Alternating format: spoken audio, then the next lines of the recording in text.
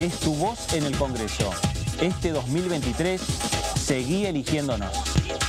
DTV, el periodismo en el Congreso.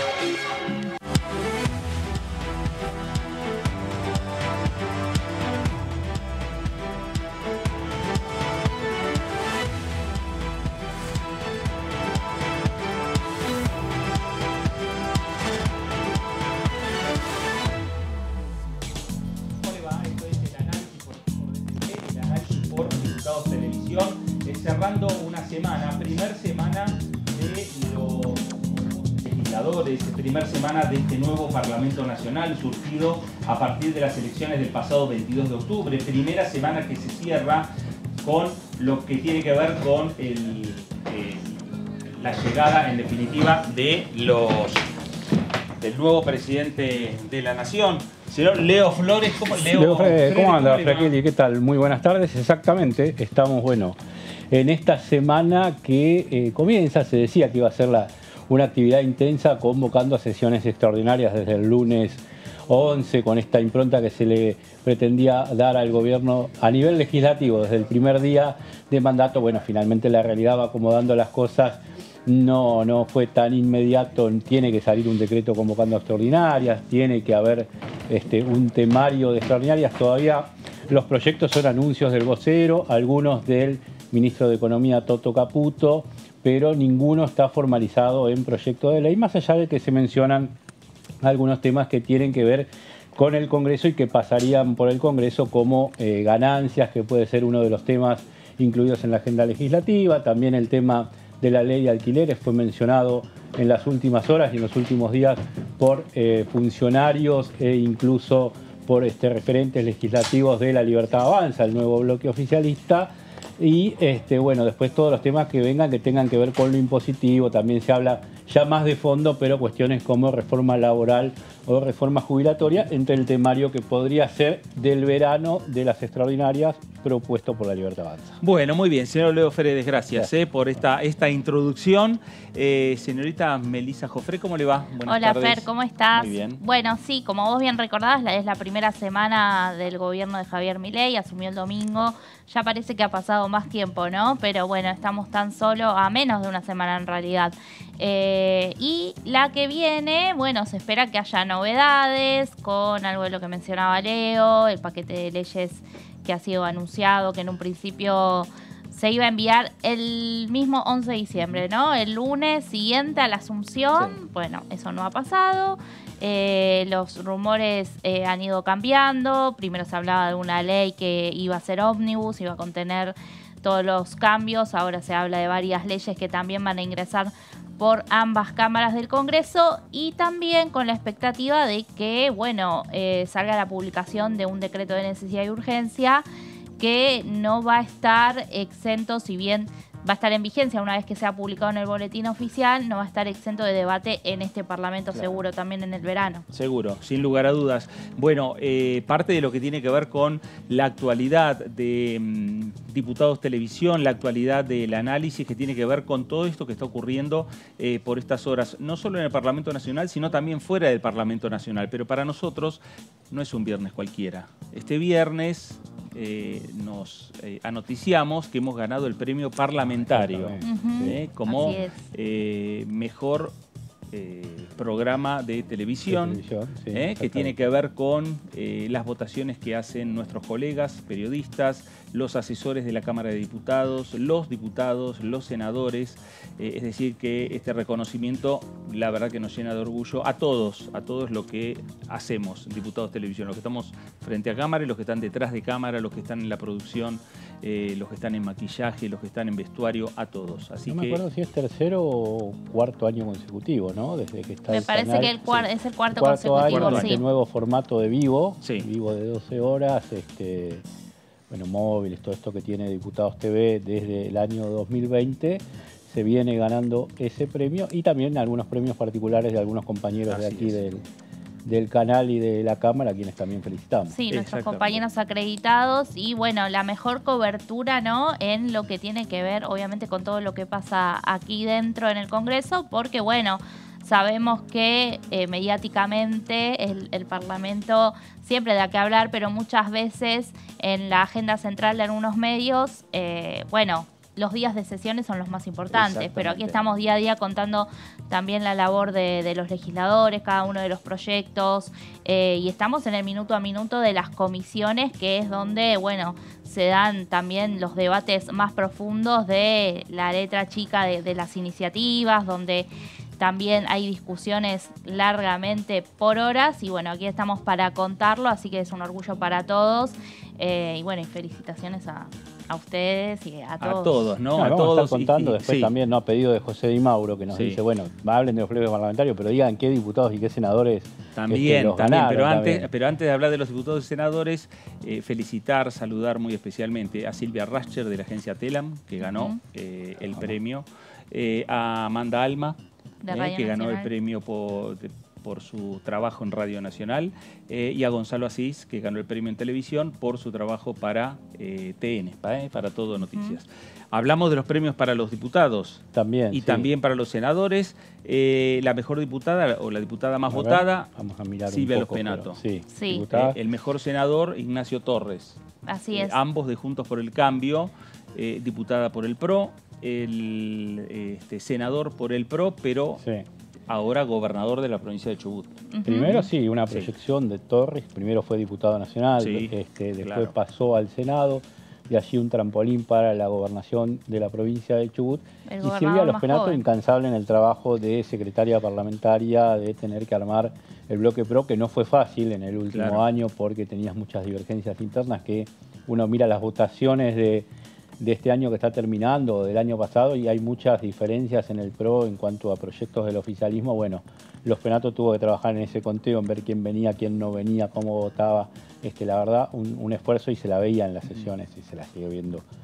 Igual tan solo por 5 puntos le ganó a Germán Martínez, ¿no? El jefe del bloque del oficialismo hasta hace 5 días. Exactamente, un jefe de bloque distinto, además, porque este hecho de venir de ser asesor parlamentario de Agustín Rossi cuando fue jefe de bloque, toda esa gimnasia previa, uno se lo veía en comisiones y vos decías, está el jefe del bloque oficialista, está el jefe... Cuando por lo general es una figura que se queda al margen y deja que su tropa vaya a las comisiones.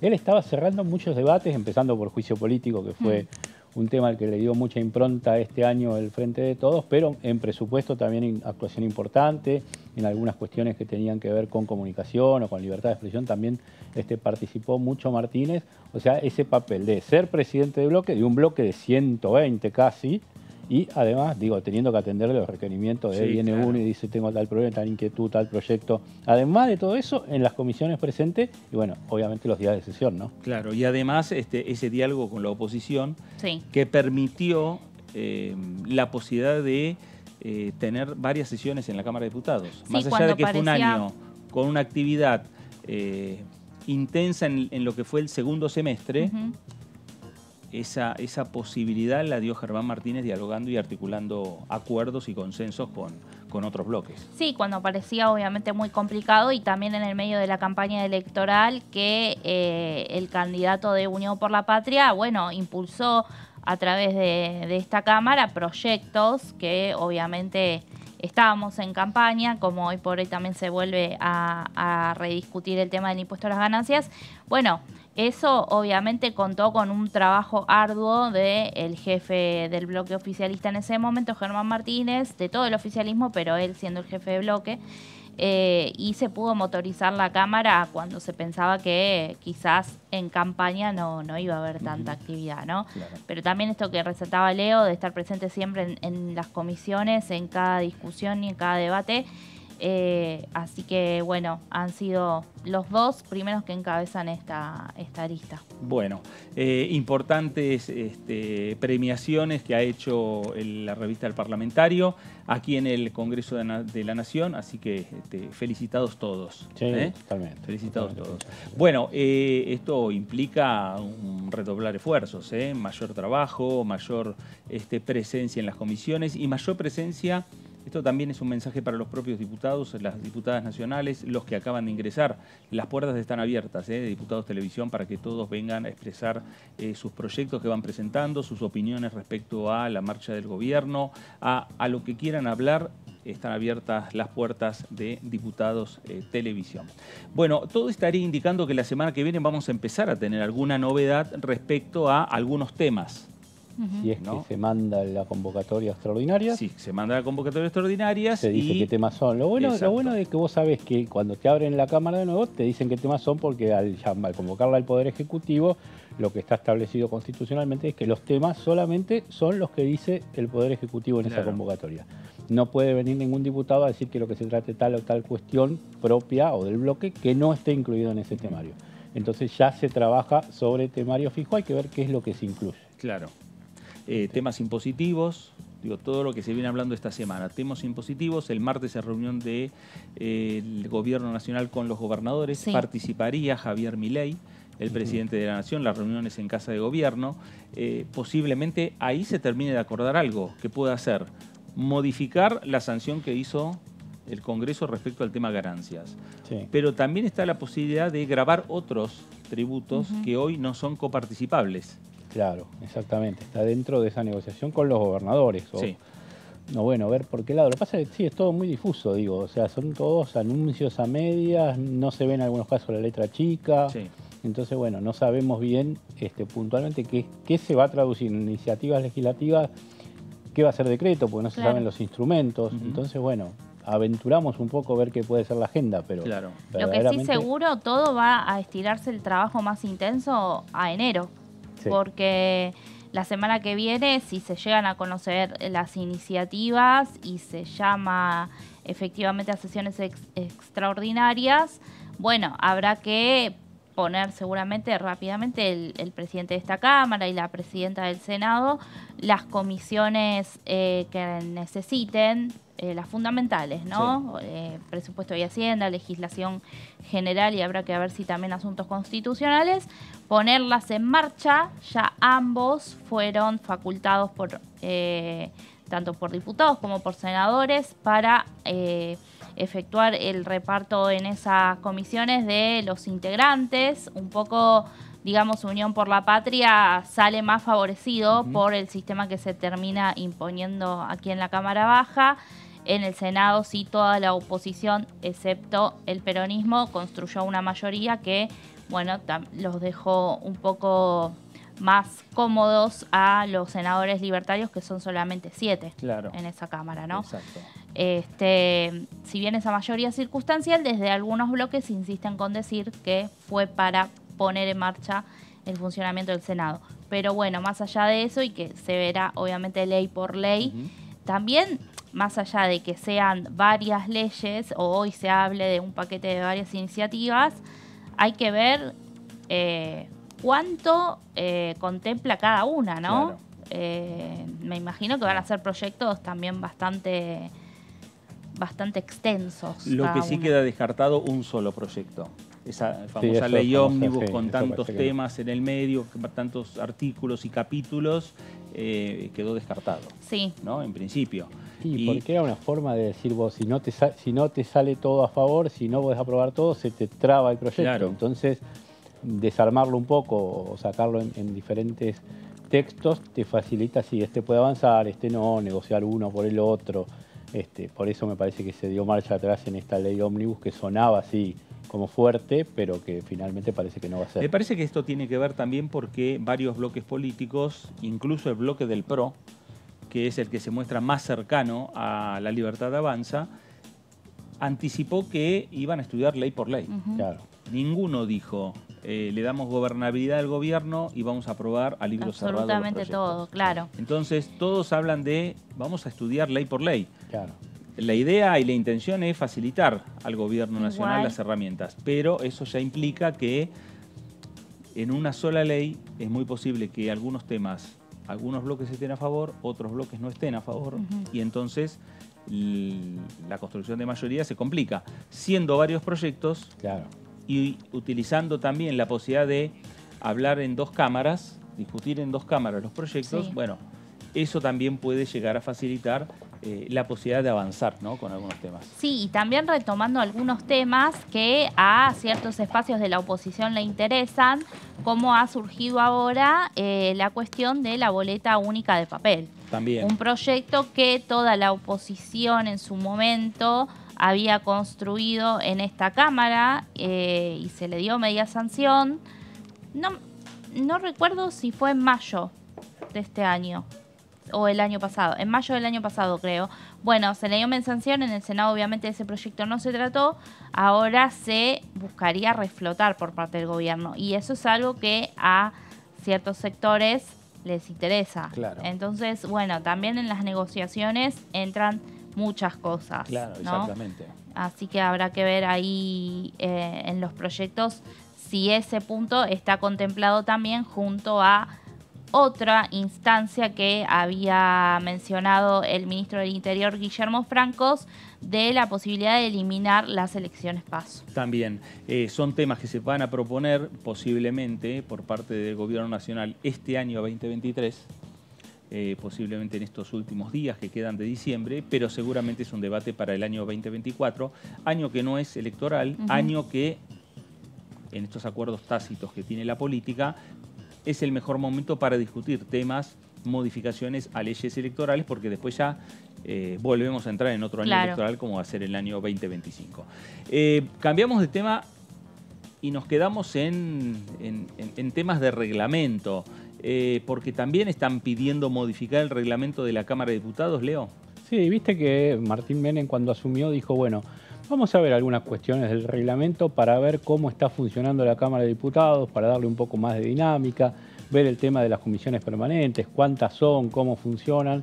Y hay varios antecedentes de cuestiones que se están analizando o que están en la Comisión de Peticiones, Poderes y Reglamento, que es la encargada de llevar estos temas, como esta de las diputadas Mercedes Yuri y Silvia Losperato, las dos del PRO, en lo que tiene que ver con esto de los usos de la palabra antes de iniciar el tratamiento de los proyectos propiamente dichos y los homenajes que también se hacen por lo general en el inicio de la sesión.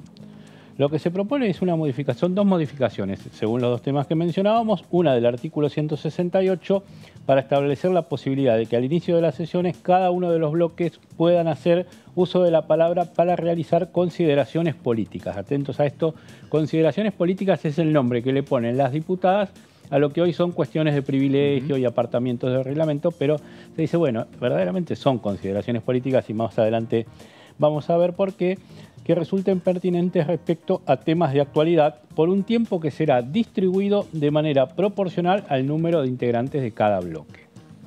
Ahí vemos en la siguiente placa que cuando puede, bueno, ahora vemos primero el artículo 221 que tiene que ver con la otra modificación que es la de homenajes.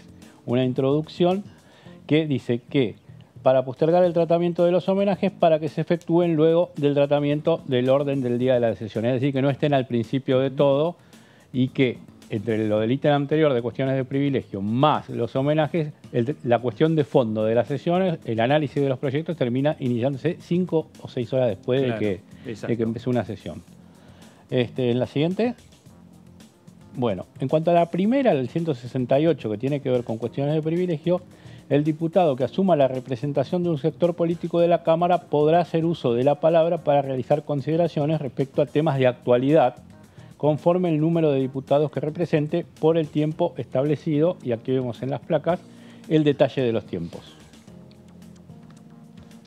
Si el bloque tiene entre 1 y 3 diputados, podrá utilizar hasta 5 minutos, es decir, 5 minutos, bloques chicos. Si el bloque tiene entre 4 y 10 diputados, puede utilizar hasta 10 minutos. O sea, hasta 10 minutos pueden hablar de los 4 o 10 que tiene, pueden hablar 4 diputados, cortito, o un diputado solo, esos 10 minutos. Si el bloque tiene entre 10 y 20 diputados, puede utilizar hasta 15 minutos. Y la última, si el bloque tiene más de 20 diputados, que es el caso de Unión por la Patria, Hoy, La Libertad Avanza, el PRO, puede utilizar hasta 20 minutos. Esto otra vez aclarando, puede ser un diputado que hable 20 minutos o 20 diputados que hable 1 minuto cada uno, pero no se pueden pasar de ese tiempo en las consideraciones políticas. Ejemplos de cuáles son consideraciones... ¿Qué? Complicado, ¿no? Sí, claro. De pensar. Ejemplos de cuáles son consideraciones políticas de las últimas sesiones, por ejemplo, el tema de Medio Oriente. Sí. el tema de los rehenes en Medio Oriente, el tema de, bueno, en su momento en el gobierno de Cambiemos, el Ara San Juan era protagonista de este tema, el tema de la intromisión o las medidas del ministro Massa antes de la campaña, si eran campaña política o eran anuncios del ministro, también fue una consideración política. Digo, son todas esas cuestiones que los diputados los toman para poder expresar eso, porque no están en el temario de los proyectos del día. Entonces, en algún momento tienen que decirlo como casca de resonancia política, que es el Congreso de la política nacional. Cualquier hecho que ocurre desde el punto de vista político, nacional o internacional, fuera del Parlamento, tiene su repercusión aquí en el Congreso el día de la sesión. Sí. ¿No? Y se lo toma como una cuestión de privilegio. Hoy dejaría de existir. Dejaría de ser cuestión de privilegio, no sé si apartamiento del reglamento también, salvo por ahí sí queda para algunas cuestiones que sí sean verdaderamente apartamentos, pero todas las que son consideraciones políticas sí abroquelarlas en este sistema. Vemos la siguiente. Los homenajes. Los homenajes que se celebren en el marco de las sesiones de tablas se realizarán luego del tratamiento del orden del día previsto. Es decir, primero se tratan todos los proyectos de ley que se tienen que aprobar, sanciones, medias sanciones, y después a lo último vamos con los homenajes. Vemos la siguiente. Los homenajes se podrán hacer uso de la palabra hasta 3 diputadas o diputados por homenaje, salvo que fuera para decir, bueno, quiero adherirme, que algún bloque diga me quiero adherir o quiero insertar un discurso, que es una cuestión de forma, digamos, pero en la que es la cuestión de fondo, decir al homenajeado, solamente pueden hablar 3. Después se verá cómo se distribuyen, quién lo hace, quién no, pero que no se hagan eternos un homenaje de 2 horas. Bueno, vemos la siguiente. A ver. Cada diputado o diputada podrá utilizar 5 minutos que podrán ser prorrogables que no podrán ser prorrogables en ningún caso, y en los homenajes no se permitirán réplicas ni debates. Es decir, no sé, hoy homenajeamos a Perón. Bueno, Perón, el gran hacedor de la justicia social, no sé, no puede saltar uno y decirte, no, hace 70 años que el país está como está porque el peronismo, o sea, eso no se puede. Bueno, se homenajea a Perón, se homenajea a Perón, se homenajea a Alfonsín, se homenajea a Alfonsín, y así. Claro, ha sucedido con Eve Bonafini. Claro, y exactamente. con Expert y los diputados del el ex Frente de Todos. Claro, sí, que figuras que generan un poco más de controversia en los homenajes, obviamente. Entonces, está diciendo, bueno, cuando es el homenaje, después se verán en los pasillos del Congreso y discutirán entre ustedes a ver si tal figura o tal prócer o Roca, de los últimos también que está siendo cuestionado, que la campaña del desierto sí, no, el genocidio indígena, ahí digo, en ordenar cierto respeto hacia el diputado que pide la palabra y ordenarlo también hacia el homenajeado. Claro, ¿no? exactamente. También. Bueno, fundamentos que dicen las diputadas en este proyecto. Con esta propuesta buscamos reemplazar y evitar el uso y abuso de las cuestiones de privilegio previstas en el reglamento de la Cámara para el planteo de cuestiones políticas o personales. Ahí dice la diputada, en vez de cuestiones de privilegio terminan siendo cuestiones políticas o personales que nada tienen que ver con la defensa de los fueros parlamentarios. Claro. Porque el diputado me siento agravado porque el ministro de Economía en la conferencia de prensa dijo que somos potencia mundial. Y bueno, no tiene nada que ver. No te agravia nada eso. No, claro. Pero quiere decir y quiere referirse a esa conferencia de prensa y a los dichos de ese ministro. Bueno, así miles de casos que podemos verlos en las últimas sesiones. Es dable señalar, citan las diputadas, en un texto que buscan para fundamentar su proyecto, van a buscar esta frase. Es dable señalar que las cuestiones de privilegio son aquellos planteos que se realizan los legisladores ante las cámaras que integran, denunciando la violación de los fueros parlamentarios propios o de los cuerpos con la finalidad de que adopten medidas tendientes a la reparación del agravio y o eventual castigo del autor de los mismos. Cuando están haciendo las cuestiones de privilegio están diciendo esto me agravia, necesito que una reparación porque no puede ser que pase esto. Bueno, hay casos en el que sí va, hay casos en el que no va. Y lo interesante de esto es que Silvia Lospenato y Marcelo Yuri lo sacan del Manual de Derecho Procesal Parlamentario, que ¿quién lo escribió? Eduardo Menem, el padre del actual presidente de la Cámara. Entonces cuando el presidente de la Cámara ve esto y dice, mira, tomaron un ejemplo del libro que escribió mi padre. Entonces le puede interesar la propuesta, ¿no? Porque está tomando nada menos que un antecedente de ese Manual de Derecho Proceso Parlamentario, que es bastante bueno y muy trabajado. En los años 2000 se trabajó, y que sirve de antecedentes para mucho de la legislación y jurisprudencia para mucho de la legislación que hoy está presente. Claro, Así con que, la bueno, experiencia de Eduardo Menem de haber sido 10 años presidente provisional del Senado. 20 años ¿no? senador y 10 años como titular de la Cámara, incluso siendo el segundo en la línea de sucesión presidencial, porque recordemos que en el año 91, Eduardo Duhalde, que era el vicepresidente de la Nación de Carlos Menem, deja la vicepresidencia, en ese momento eran de 6 años los periodos, para irse a la gobernación bonaerense. Entonces Eduardo Menem estuvo como segunda autoridad de la Nación desde la presidencia del Senado. Bueno, muy bien. Leo, gracias. También sería bueno decir que, por ejemplo, cabría dentro de esta última definición que veíamos como una cuestión de privilegio lo que ha sucedido en las últimas horas con la diputada Miriam Bregman y el diputado José Luis Espert, ¿no? Hoy Bregman salió a decir que iba a presentar un proyecto de repudio porque, bueno, ella ayer, cuando se anunció el protocolo antipiquetes por parte de la ministra de Seguridad, Patricia Bullrich, bueno, obviamente desde la izquierda tienen muchísimas críticas y lo rechazan. Se manifestó en sus redes sociales y el diputado Espert tomó una frase que él ya viene repitiendo varias veces en las redes, pero esta vez se lo dijo directamente a ella, cárcel o bala, y bueno, eso se ha ganado la solidaridad de muchos de sus pares.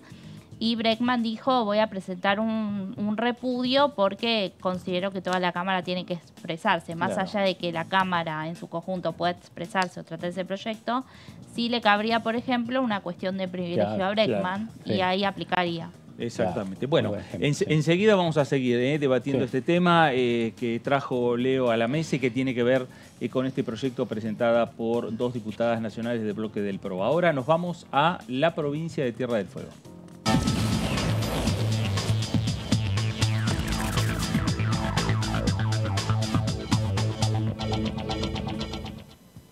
Diputado Héctor Estefani, ¿cómo le va? Buenas tardes. Fernando Fraquelli saluda.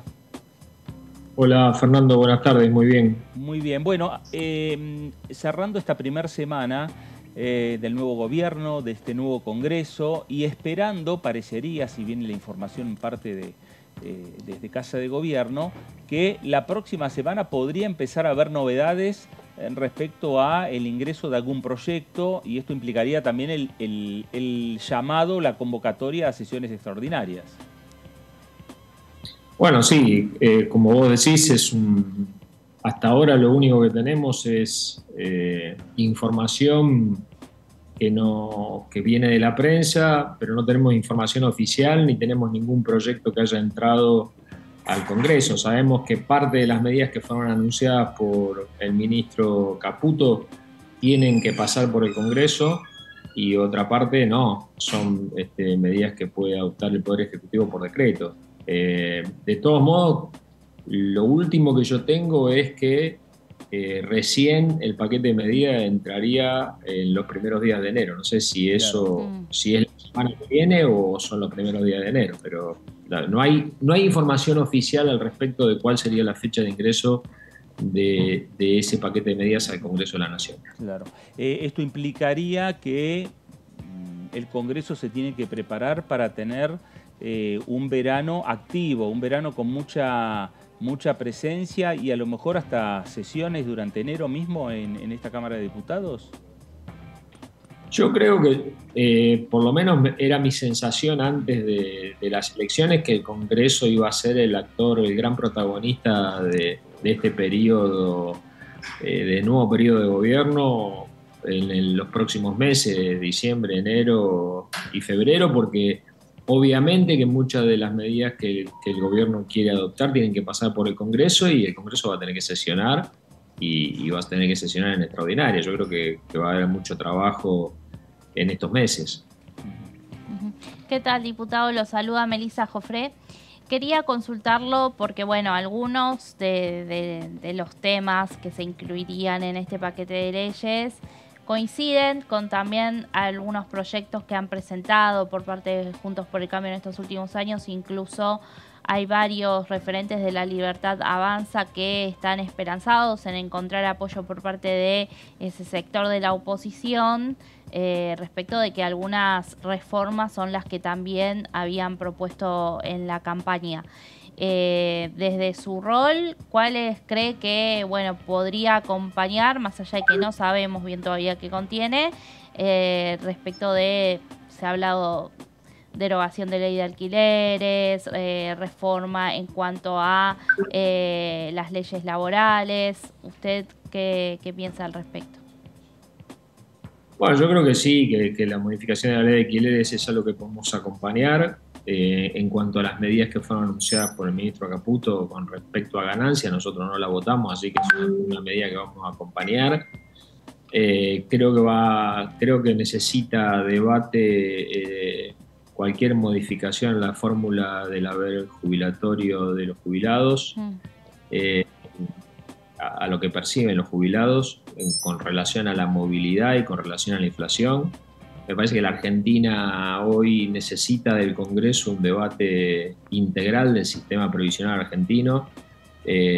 Nosotros, como el resto del mundo, tenemos un sistema que está en crisis, pero en la Argentina esa crisis está agravada no solo porque la gente tiene más tiempo jubilada quizás que la de que trabajó, sino porque en la fórmula ideal para sostener un sistema jubilatorio en las condiciones en las que está es que tengamos 3 personas trabajando por cada jubilado, y hoy eso nos llega al 1.4, 1.5, y además, obviamente, que la inflación, que es en la Argentina un valor constante desde que yo soy joven, es hoy un valor importante para los jubilados que son un sector que no tienen capacidad de movilidad, que no se pueden manifestar, que han cumplido con lo que la ley les pedía para llegar a estar jubilados, y que te diría es el sector de la sociedad más desprotegido de todo. Ahí me parece que eso va a tener no va a tener mucho apoyo, por lo menos de mi parte, y va a requerir de un debate mucho más profundo e integral. Pero como vos decís, algunas medidas sí y otras medidas no. Algunas medidas nosotros sabemos que la legislación laboral necesita una modernización. Nosotros sabemos que tenemos que trabajar en una reforma impositiva y tributaria. Nosotros sabemos que tenemos que cambiar el régimen de la boleta única papel, por lo menos para ayudarnos. Hay leyes que no vamos a tener ninguna duda en acompañar, y hay otras que vamos a tener debate profundo en la Cámara. Sí, diputado, ¿cómo le va? Leonardo Fredes lo saluda. Consulto, porque otra vez vuelve a estar sobre la mesa el tema impositivo de su provincia. ¿En eso qué ha escuchado hasta ahora y qué opinión tiene? He escuchado de todo. Siempre estamos atentos a ese tema. La verdad es que yo creo que la Argentina vuelve a poner sobre la mesa el tema de Tierra del Fuego.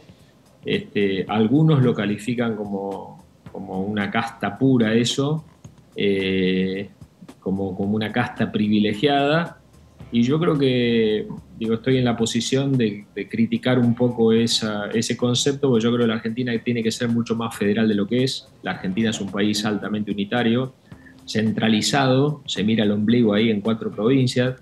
Nosotros en todas las provincias de la Patagonia, incluida La Pampa, no llegamos a ser 1.500.000, 1.600.000 habitantes, y en el Gran Buenos Aires hay 4 millones de personas que reciben subsidios desde hace 75 años, con un 3.3 promedio de porcentuales del PBI promedio, porque algunos años hemos tenido más y otras veces hemos tenido un poquito menos.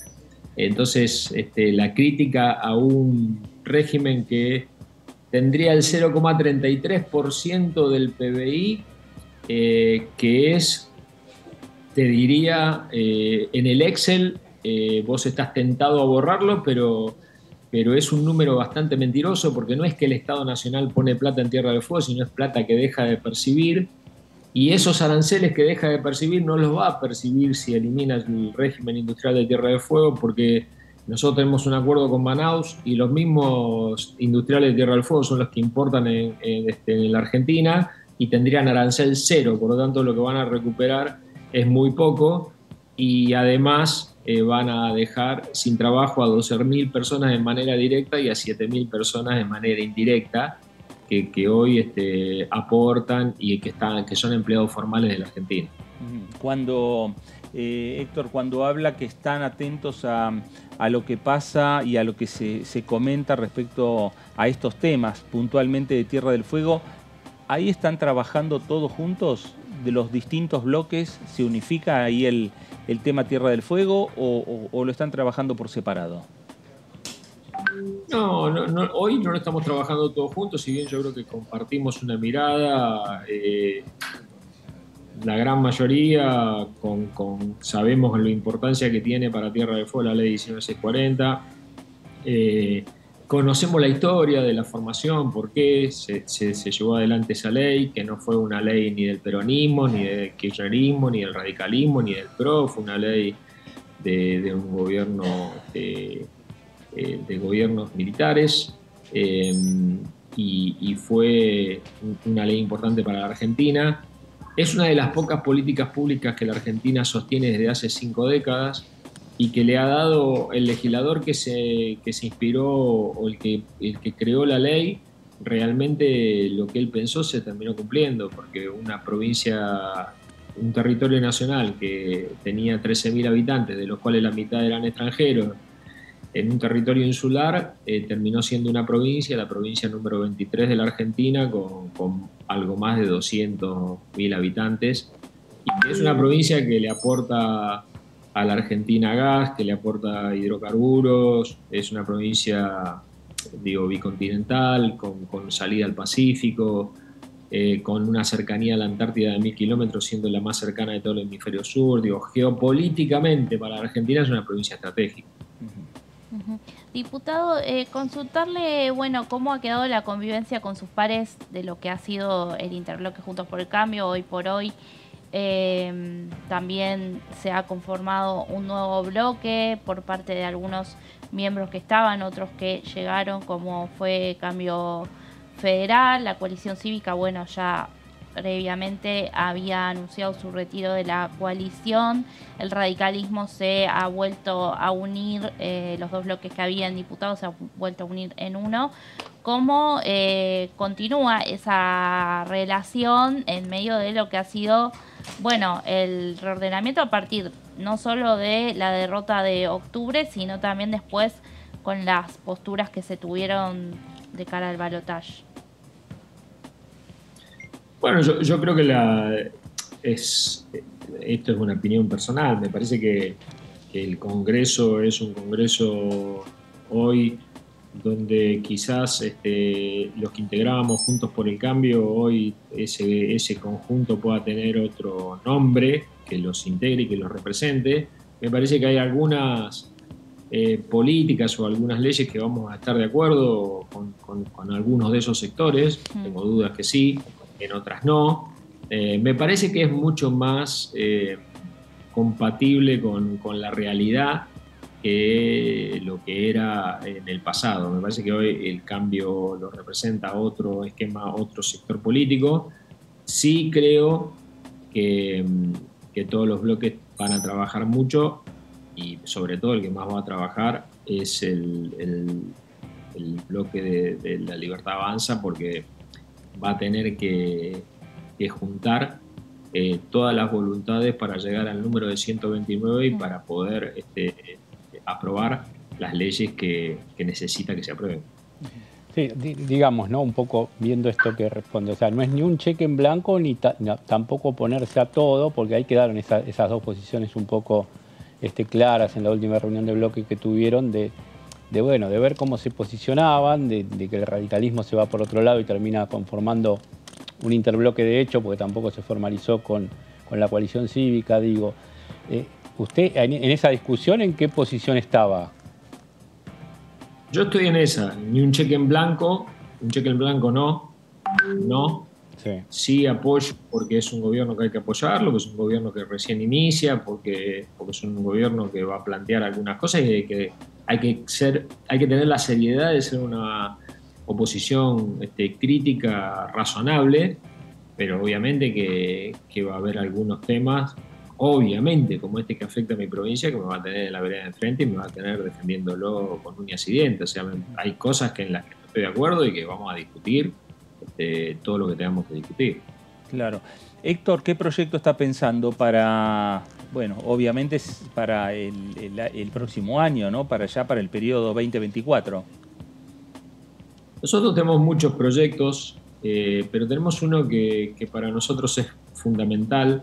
Ahora se está hablando un poco de la desregulación de la actividad naviera y nosotros tenemos presentado un proyecto de la generación de una segunda bandera de buques en la Argentina, como hizo Alemania, España, Francia, Italia, que eso nos devolvería una segunda bandera de registro en Tierra del Fuego porque no se pagarían impuestos. Eso nos permitiría recuperar mucho de los barcos de bandera paraguaya que son capitales argentinos y nos permitiría pensar en una marina mercante nacional otra vez. La Argentina, cuando terminó la Segunda Guerra Mundial, tenía la tercera flota naval mercante de buques. Hoy no tenemos buques prácticamente de bandera argentina. Y además nos permitiría no solo tener buques de bandera argentina, sino nos permitiría tener empleo a bordo de esos buques. La Argentina invierte todos los años o paga todos los años entre 6.000 y 7.000 millones de dólares en transportar su carga. El 80% de esa carga es a granel, es cereal. Y nos permitiría también recuperar la industria naval, que es muy importante a futuro, porque tenemos un know-how. La Argentina ha exportado barcos que se construyeron acá, y tenemos mucho para desarrollar en esa industria que la conoce la Argentina. La Argentina es el octavo país en tamaño en el mundo, tiene 5.000 kilómetros de litoral marítimo, tiene 5 países que se vinculan por ríos y la última salida de los 1.400 kilómetros últimos de salida al mar son argentinos, tienen que pasar sí por el Río de la Plata. Entonces que nosotros no tengamos buques de bandera argentina y que no tengamos industria naval es un disparate. Es un proyecto que no tiene grieta, no importa quién sea el presidente, quién vaya a gobernar los próximos 20 años, la Argentina sin buques de bandera argentina, la verdad que yo no la concibo y me parece que es un proyecto al que le vamos a poner mucha fuerza para sacarlo adelante. Diputado, si me recuerda, bueno, ahora las comisiones obviamente van a tener que volver a conformarse el año que viene, ahora se espera que se conformen las que son principales para los proyectos que vayan a ingresar, pero ¿usted integraba la Comisión de Intereses Marítimos? Sí, integré la Comisión de Intereses Marítimos, fui vicepresidente segundo de la Comisión de Intereses. Bueno, quedó un tema sin tratar, que primero parecía que sí tenía el consenso de oficialismo de oposición, y luego en una sesión, nada, quedó sin poder debatirse, que era el de trazabilidad de la pesca. Sí, eso, la trazabilidad de la pesca es uno de los proyectos. Yo creo que a la Comisión de Intereses Marítimos y a todas las comisiones que se vayan a generar a partir de ahora, el Congreso va a tener muchísimo más trabajo que el que tuvo hasta en los últimos 4 años. Me parece que el trabajo de comisiones, yo estuve en varias comisiones y solamente en 2 tuvimos trabajo, el resto ni siquiera nos llegamos a reunir.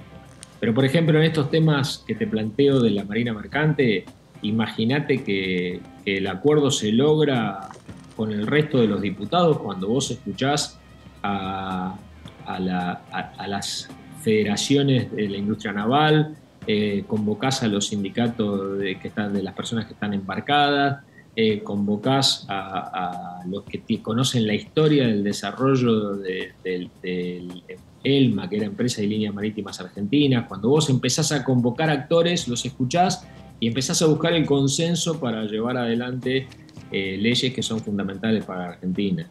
Digo, en la trazabilidad tuvimos sí algunas reuniones. Creo que ese trabajo de comisión tiene que ser con muchos más actores, con mucha más escucha, con muchos más días, y así yo tengo la ilusión de conseguir el consenso para que los temas que lleguen al recinto lleguen ya con un debate. Y además me gustaría tener mucho más debate en el recinto real. ¿Qué es lo que creo que va a pasar? Yo no creo que lleguen los proyectos enlatados del Ejecutivo y ya salgan con aprobación, porque van a tener que conseguir el consenso de muchos bloques que están partidos que van a encontrar apoyo no total por algunos temas. Cada una de sus provincias va a salir a defender lo local. Claro.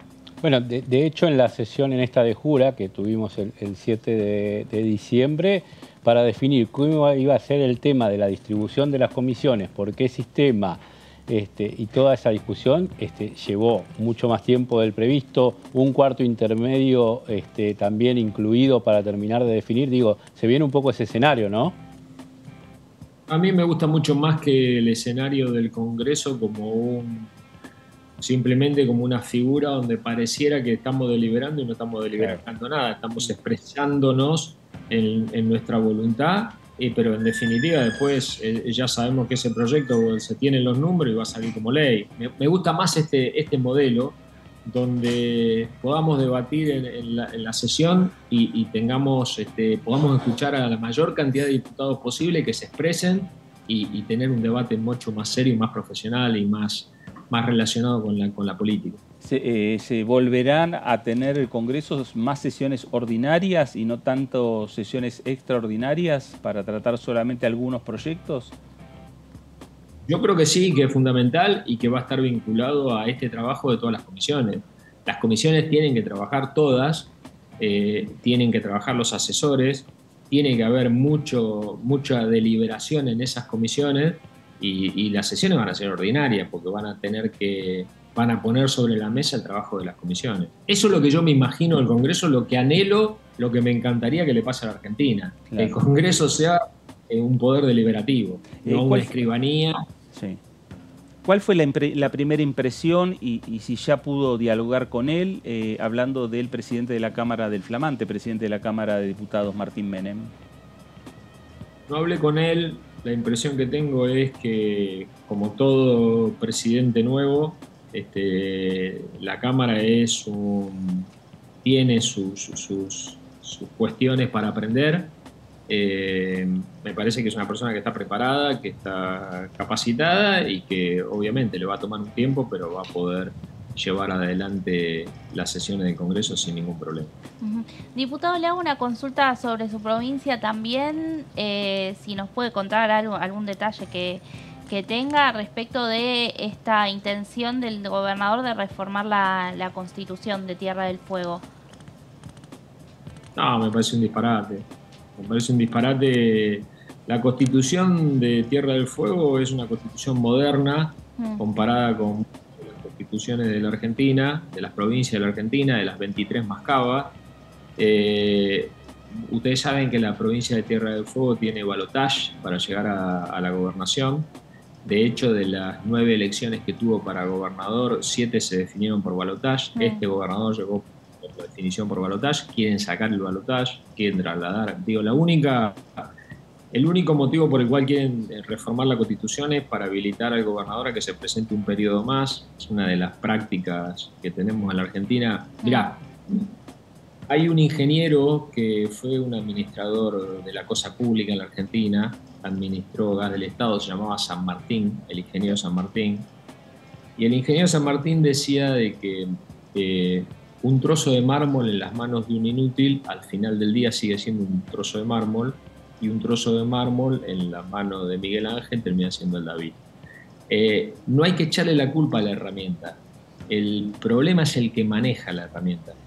Y en Tierra de Fuego no hemos tenido un gobierno que piense en el desarrollo de la provincia, que piense en las obras de infraestructura necesarias para que la provincia se pueda desarrollar, energéticas, de puerto, de ampliación de carreteras, y ha administrado la cosa pública haciendo que el Estado crezca de manera no eficiente, como una herramienta militante electoral, que obviamente le ha dado resultado, pero que a la larga termina generando muy pocas cosas. Solamente ganar la elección, pero administrar la cosa pública y no poder salir de esa trampa. Yo creo que... Perdón, ¿y tienen en la legislatura el número del oficialismo como para poder avanzar? Hoy lo tienen. Hoy lo tienen porque es una legislatura casi oficialista, por eso lo hace ahora, antes de que cambie la legislatura. Él fue reelecto y lo hace antes de asumir, porque después no le va a dar el número. Hoy lo tienen, ya lo sacaron, ya va a haber una reforma de la Constitución provincial. No tiene ningún tipo de sentido, no le va a aportar absolutamente nada a los fueguinos. Te vuelvo a repetir, es una Constitución que está muy bien, y bueno, yo lo veo como una medida a destiempo en una Argentina que está totalmente en crisis. La provincia de Tierra del Fuego está endeudada, ha emitido letras. No tiene ningún sentido reformar la Constitución de la provincia hoy en la situación en la que vive el país. Héctor, gracias por estos minutos para Con Diputados Televisión. El agradecido soy yo, les mando un saludo como siempre. Gracias por la nota. Gracias, el diputado Héctor Tito Stefani del PRO por la provincia de Tierra del Fuego. Bueno, esperando, ¿no? Más sesiones. Sí.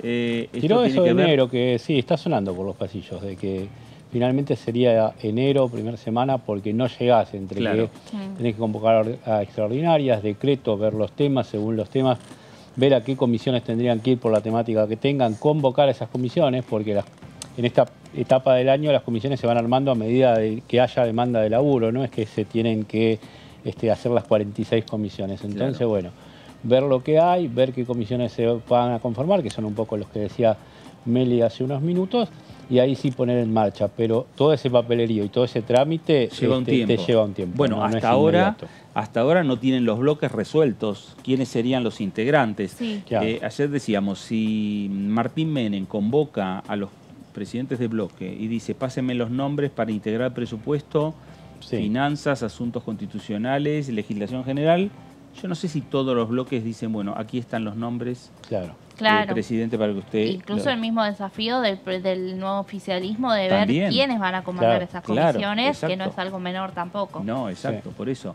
Eso también lleva un tiempo y mientras tanto también lleva un tiempo hasta que el propio presidente termine de acordar con su gabinete las nuevas medidas. Hace una semana que comenzó, hoy está cerrando esta primera semana de trabajo, los 5 días tuvo reunión de gabinete. Los 5 días, me parece que hoy también, pero si no estuvo hoy, pero ha estado la mayoría de los días, estuvo el presidente de la Cámara de Diputados y estuvo la presidenta del Senado.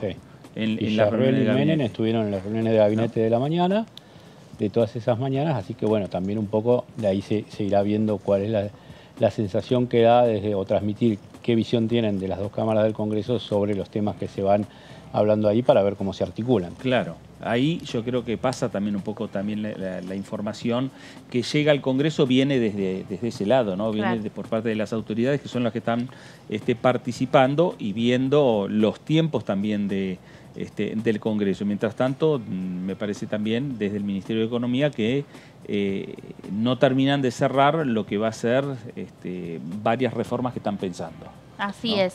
Sí, bueno, por eso obviamente se demora, pero es importante que ambas autoridades del Congreso, bueno, estén participando y empapándose en definitiva de todo lo que va a ser, porque van a tener que ser quienes defiendan en este Parlamento las propuestas del gobierno y también, como decía el diputado Stefani con quien hablábamos, el gran trabajo de persuadir a toda la cantidad de bloques que hay, porque la oposición para este oficialismo es muy amplia y muy variada. Incluso él también señaló, teniendo en cuenta qué posición van a tomar los gobernadores y legisladores que responden a sus gobernadores, hay en todos los bloques. Exactamente. Así que no es menor tampoco la reunión que va a haber la semana próxima en Casa de Gobierno. Sabemos que las leyes acá se negocian, pero también en otros lados, en otras terminales. Vamos a hacer una pausa aquí en el análisis para regresar y seguir hablando de estos temas, cómo vienen los próximos días en el Congreso Nacional, principalmente aquí en la Cámara de Diputados. Pausa, esto es el análisis por aquí por DTV, regresamos enseguida.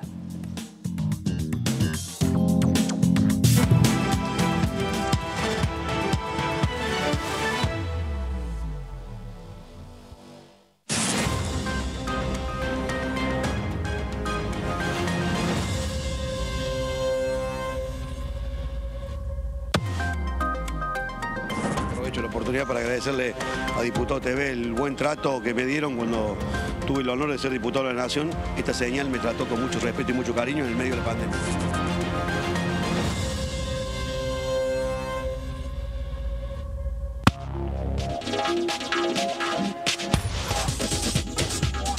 DTV Entrevistas.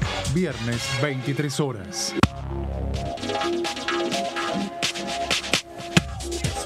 DTV es información, diálogo, análisis. DTV es federalismo, pluralidad de voces, libertad de expresión. DTV es todo lo que un país en democracia tiene que ser. DTV es tu voz en el Congreso. Este 2023, seguí eligiéndonos. DTV, el periodismo en el Congreso.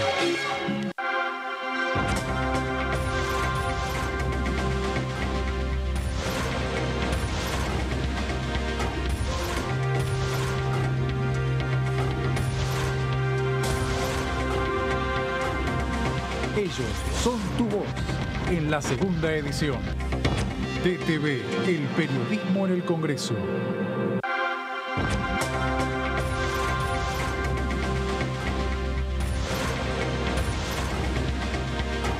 Ellos son tu voz en DTV, el resumen. DTV, el periodismo en el Congreso.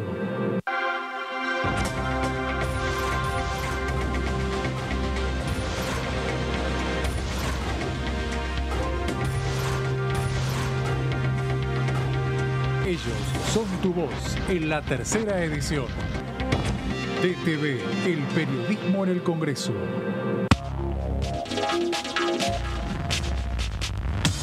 DTV es información, es diálogo y es análisis. DTV es pluralidad de voces, es libertad de expresión. DTV es federalismo. DTV es todo lo que un país en democracia tiene que ser. DTV es tu voz en el Congreso.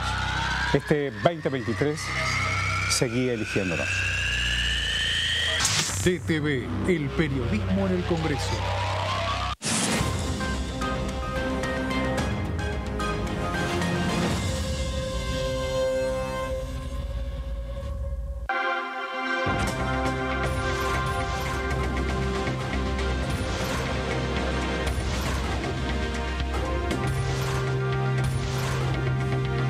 Ellos son tu voz en la tercera edición.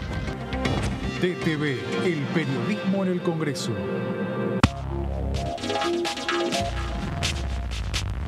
DTV es información, diálogo, análisis. DTV es federalismo, pluralidad de voces, libertad de expresión. DTV es todo lo que un país en democracia tiene que ser. DTV es tu voz en el Congreso. Este 2023, seguí eligiéndonos. DTV, el periodismo en el Congreso.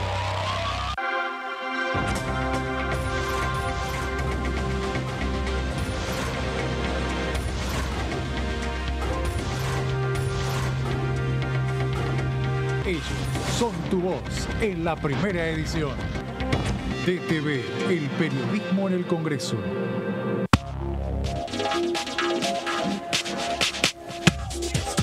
DTV es información, es diálogo, es análisis. DTV es federalismo, libertad de expresión, pluralidad de voces. DTV es todo lo que un país en democracia tiene que ser. DTV es tu voz en el Congreso. Este 2023, seguí eligiéndonos. DTV, el periodismo en el Congreso.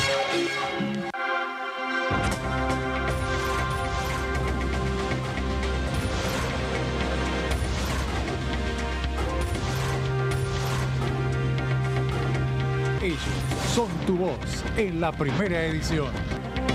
DTV, el periodismo en el Congreso. Hola, hola, hola, ¿cómo va? Aquí estamos.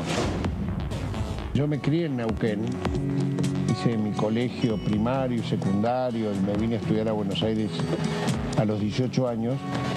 Y yo creo que esa infancia y esa juventud o adolescencia es fundamental en nosotros para toda la vida, ¿no? Conservo mis agendas del año 77, 78, 79 y hay muchos amigos y compañeros de esa época que no están Ese es el compromiso que uno asume generacionalmente para que nunca más. DTV Entrevistas, viernes 23 horas.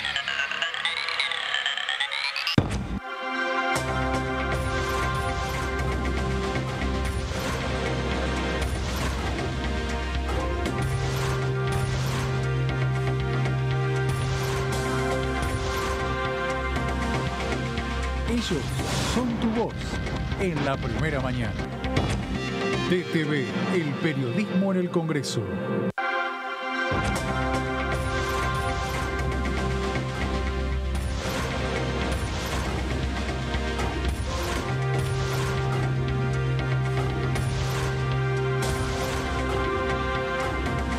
Ellos son tu voz en la segunda edición.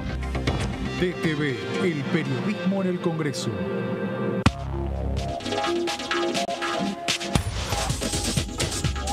Punto Género, lunes, 23 horas.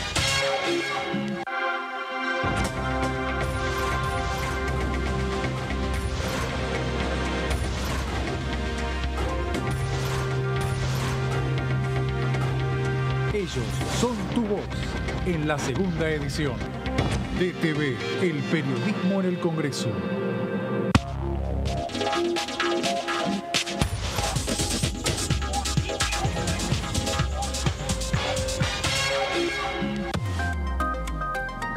Yo creo que ha crecido un montón el canal, sinceramente. Políticamente. Así, en la inserción de contenidos, más de lo que pensamos.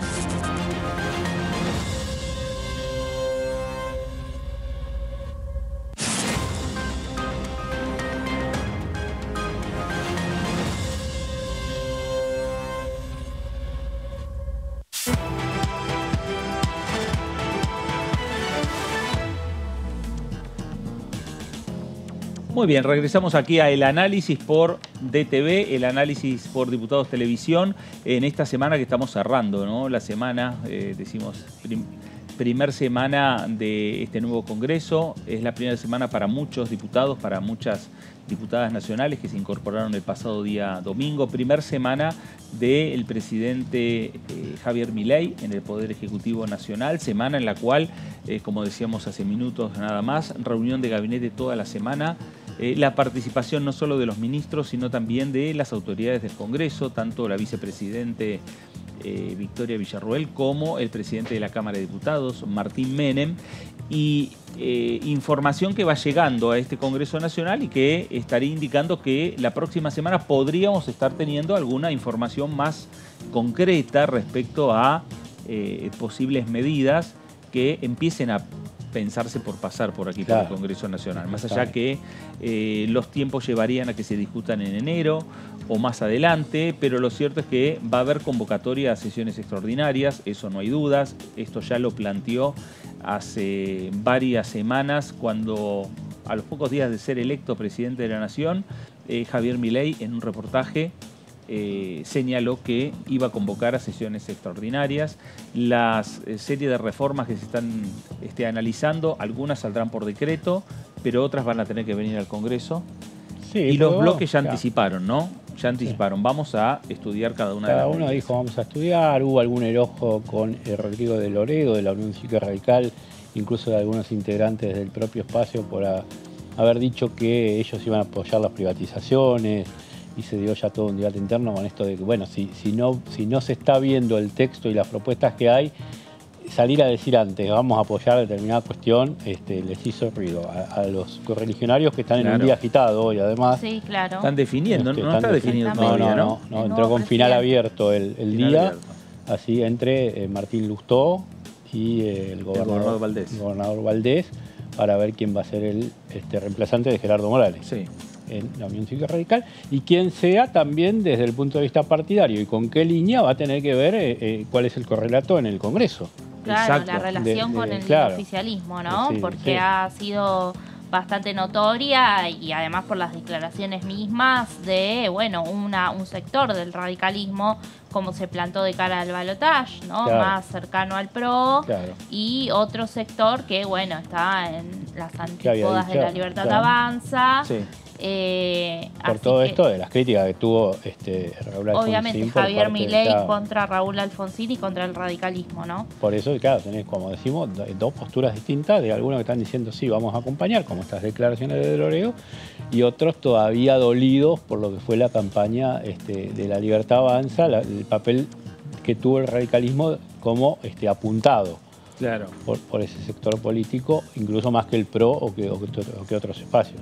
Bueno, y me parece que ahí donde van a jugar un rol importante, por lo que estamos viendo, por lo que se va analizando, un rol importante como protagonistas a los propios gobernadores, con injerencia no solo en el Senado, porque siempre se ha dicho que, por supuesto, la Constitución lo marca, el Senado Nacional representa a las provincias, sí. La Cámara de Diputados representa al pueblo, a la ciudadanía.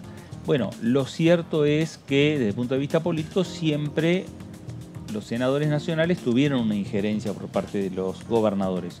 Hoy la Cámara de Diputados también la tiene. Por supuesto. Fuerte. Sí.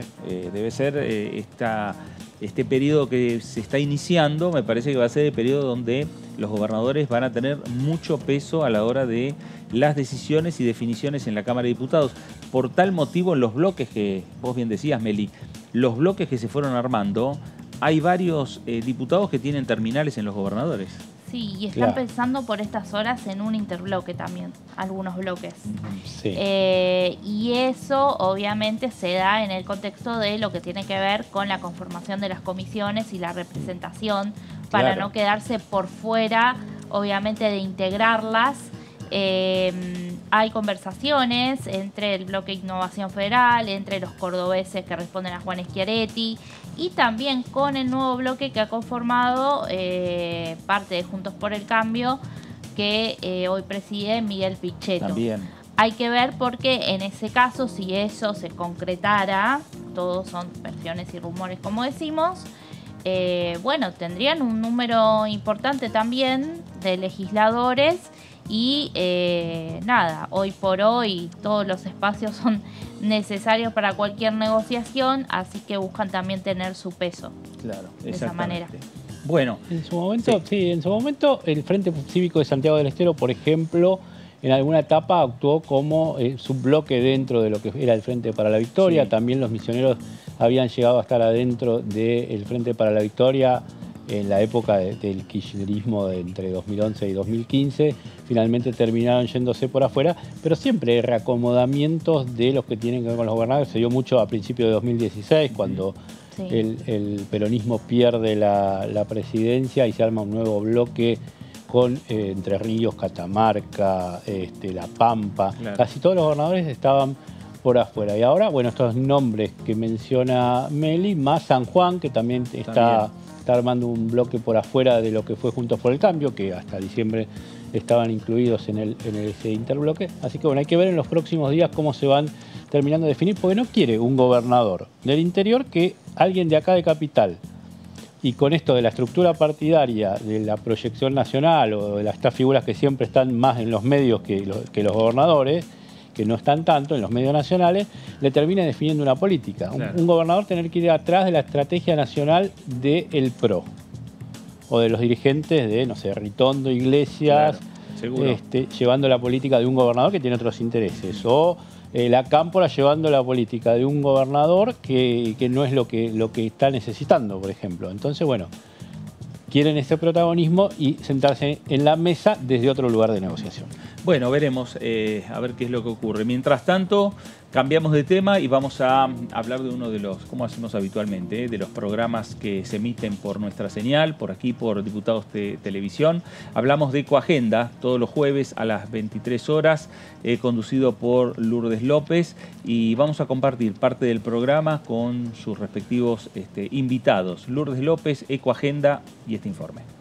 Bueno, tenemos que entender que la obsolescencia programada no es algo nuevo, es algo que viene de muchos años, es más del siglo anterior.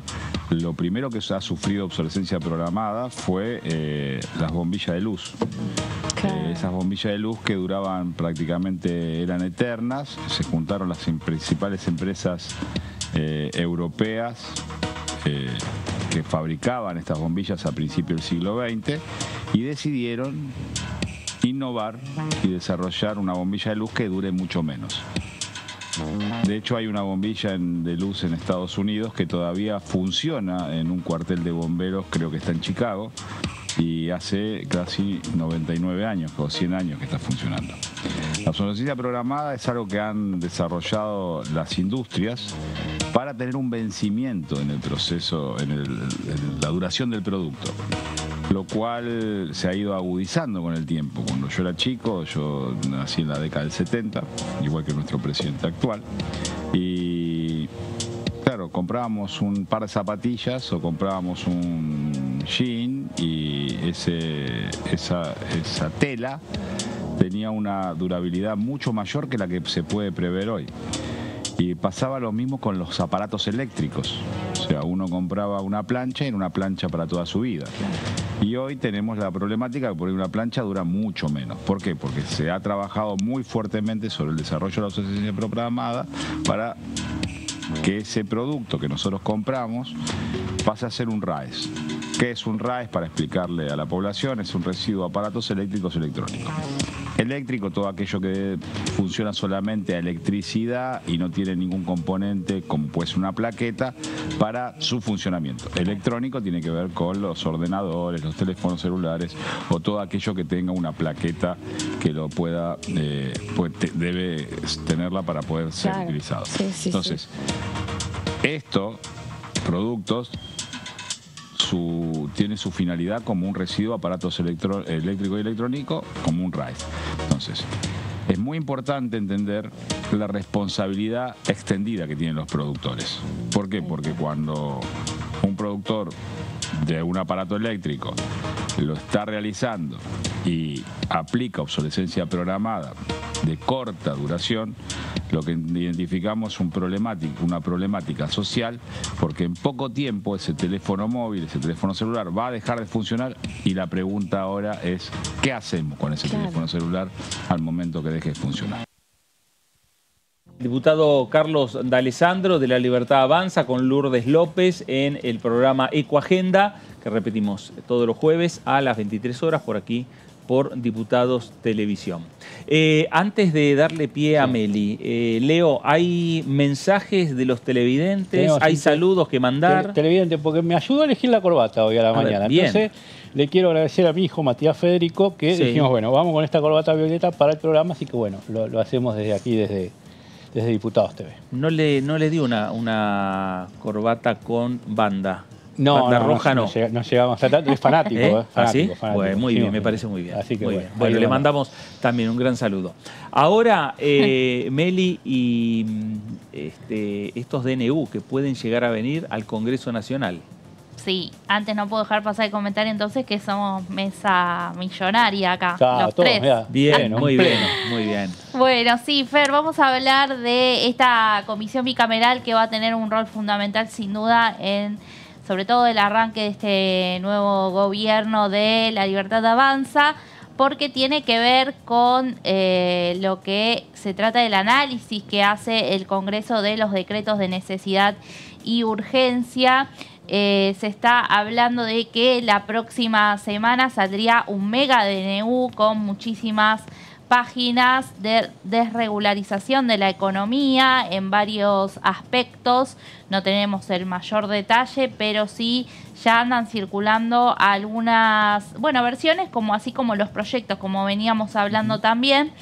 Y este decreto, obviamente una vez que se publica en el boletín oficial, ya está vigente, pero luego los DNU también pasan por el análisis de esta bicameral, aunque si bien, no se reúne, en este caso no se reúne desde julio de 2022 esta comisión, que ahora tendrá que volver a constituirse y sin dudas desde la oposición sí querrán motorizarla, pero hay que ver también, el oficialismo si la abre o no.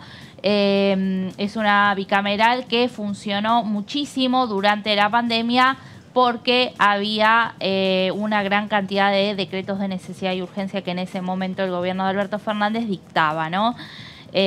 Así que si te parece vamos a repasar un poco el inciso 3 del artículo 99 de la Constitución Nacional, que habla de las facultades del Poder Ejecutivo, prevé que solamente cuando circunstancias excepcionales hicieran imposible seguir los trámites ordinarios previstos por la Constitución para la sanción de las leyes y no se tratara de normas que regulen en materia penal, tributaria, electoral o de régimen de los partidos políticos, el Poder Ejecutivo podrá dictar decretos por razones de necesidad y urgencia. Este es el argumento para emitir esta herramienta, que en realidad hoy por hoy el Congreso sí está en funcionamiento. Claro. Ya incluso, como decíamos antes, se ha delegado a los presidentes de ambas cámaras a poder conformar las comisiones. Las comisiones, en este caso bicamerales, están a cargo del Senado, pero bueno, también la Cámara Baja designa, ¿no?, claro, a sus integrantes. O sea, está la parte administrativa, está a cargo del Senado, eso es lo que... Claro, de las bicamerales. La parte de todo el papelerío, de todo conformarla y todo eso sí está a cargo del Senado. Obviamente la presidencia de una comisión bicameral puede recaer en un diputado o en un senador, eso por lo general es en forma alternada, pero sí, todo el papelerío y todo el trámite y toda la puesta en marcha la tiene que hacer el Senado. Así es. Bueno, y en este contexto, lo que considera el gobierno como una situación excepcional, bueno, ellos lo enmarcan en esta situación de emergencia de la que hablan, que tiene el país, y en ese sentido irían a fondo con este mega DNU que se conocería la semana que viene. Ahora bien, vamos a ver cómo es el trámite de esto en el Poder Legislativo. Se aclara que el jefe de gabinete, Nicolás Pose en este caso, deberá remitir el decreto al Congreso y dentro de los 10 días someterá la medida a consideración de la Comisión Bicameral Permanente, cuya composición deberá respetar la proporción de las representaciones políticas de cada Cámara, y acá obviamente va a estar la puja en esa comisión dependiendo de cuántos miembros finalmente queden de cada uno de los espacios, pero siempre es una bicameral que, por ejemplo, el presidente tiene el doble voto en caso de empate. Bueno, es el que termina torciendo, claro, esa votación. Esto igualmente de los 10 días casi nunca se ha respetado con tanta velocidad. Incluso, como te decía, desde julio de 2022 la bicameral no se reunía y muchos DNU del gobierno que se acaba de ir han quedado sin un análisis por parte del Congreso, ¿no? Según estimó Pablo Tonelli, que es uno de los encargados bueno, hasta el 10 de diciembre oposición de Juntos por el Cambio, calculaba 100 en una cuenta que había hecho.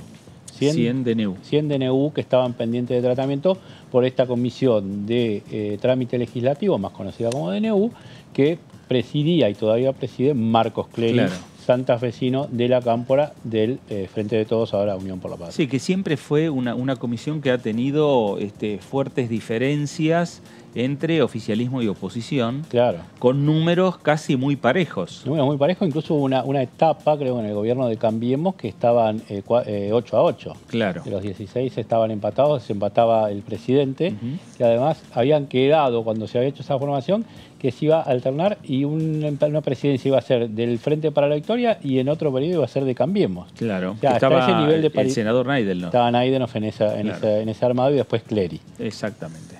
Sí, Meli. Sí, no, bueno, hoy por hoy seguramente esta bicameral va a tener no va a estar dividida en dos espacios, porque claramente ya hay 3 fuerzas bien marcadas y también hay mucha división de los bloques.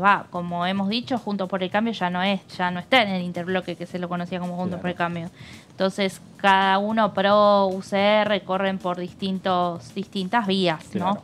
Así que va a estar interesante ver cómo queda en definitiva esa composición, y también pensando un poco que a partir de lo que ha pasado con la mayoría construida en el Senado y con el sistema impuesto aquí en diputados, quizás desde diputados haya muchos más legisladores de Unión por la Patria que senadores de Unión por la Patria, ¿no? En esta bicameral.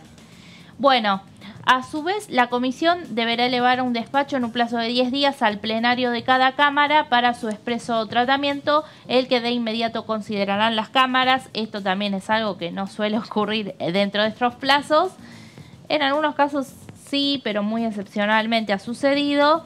Y también, bueno, una vez que se eleva a las cámaras, generalmente han quedado como dictámenes de comisión y nada más, ¿no?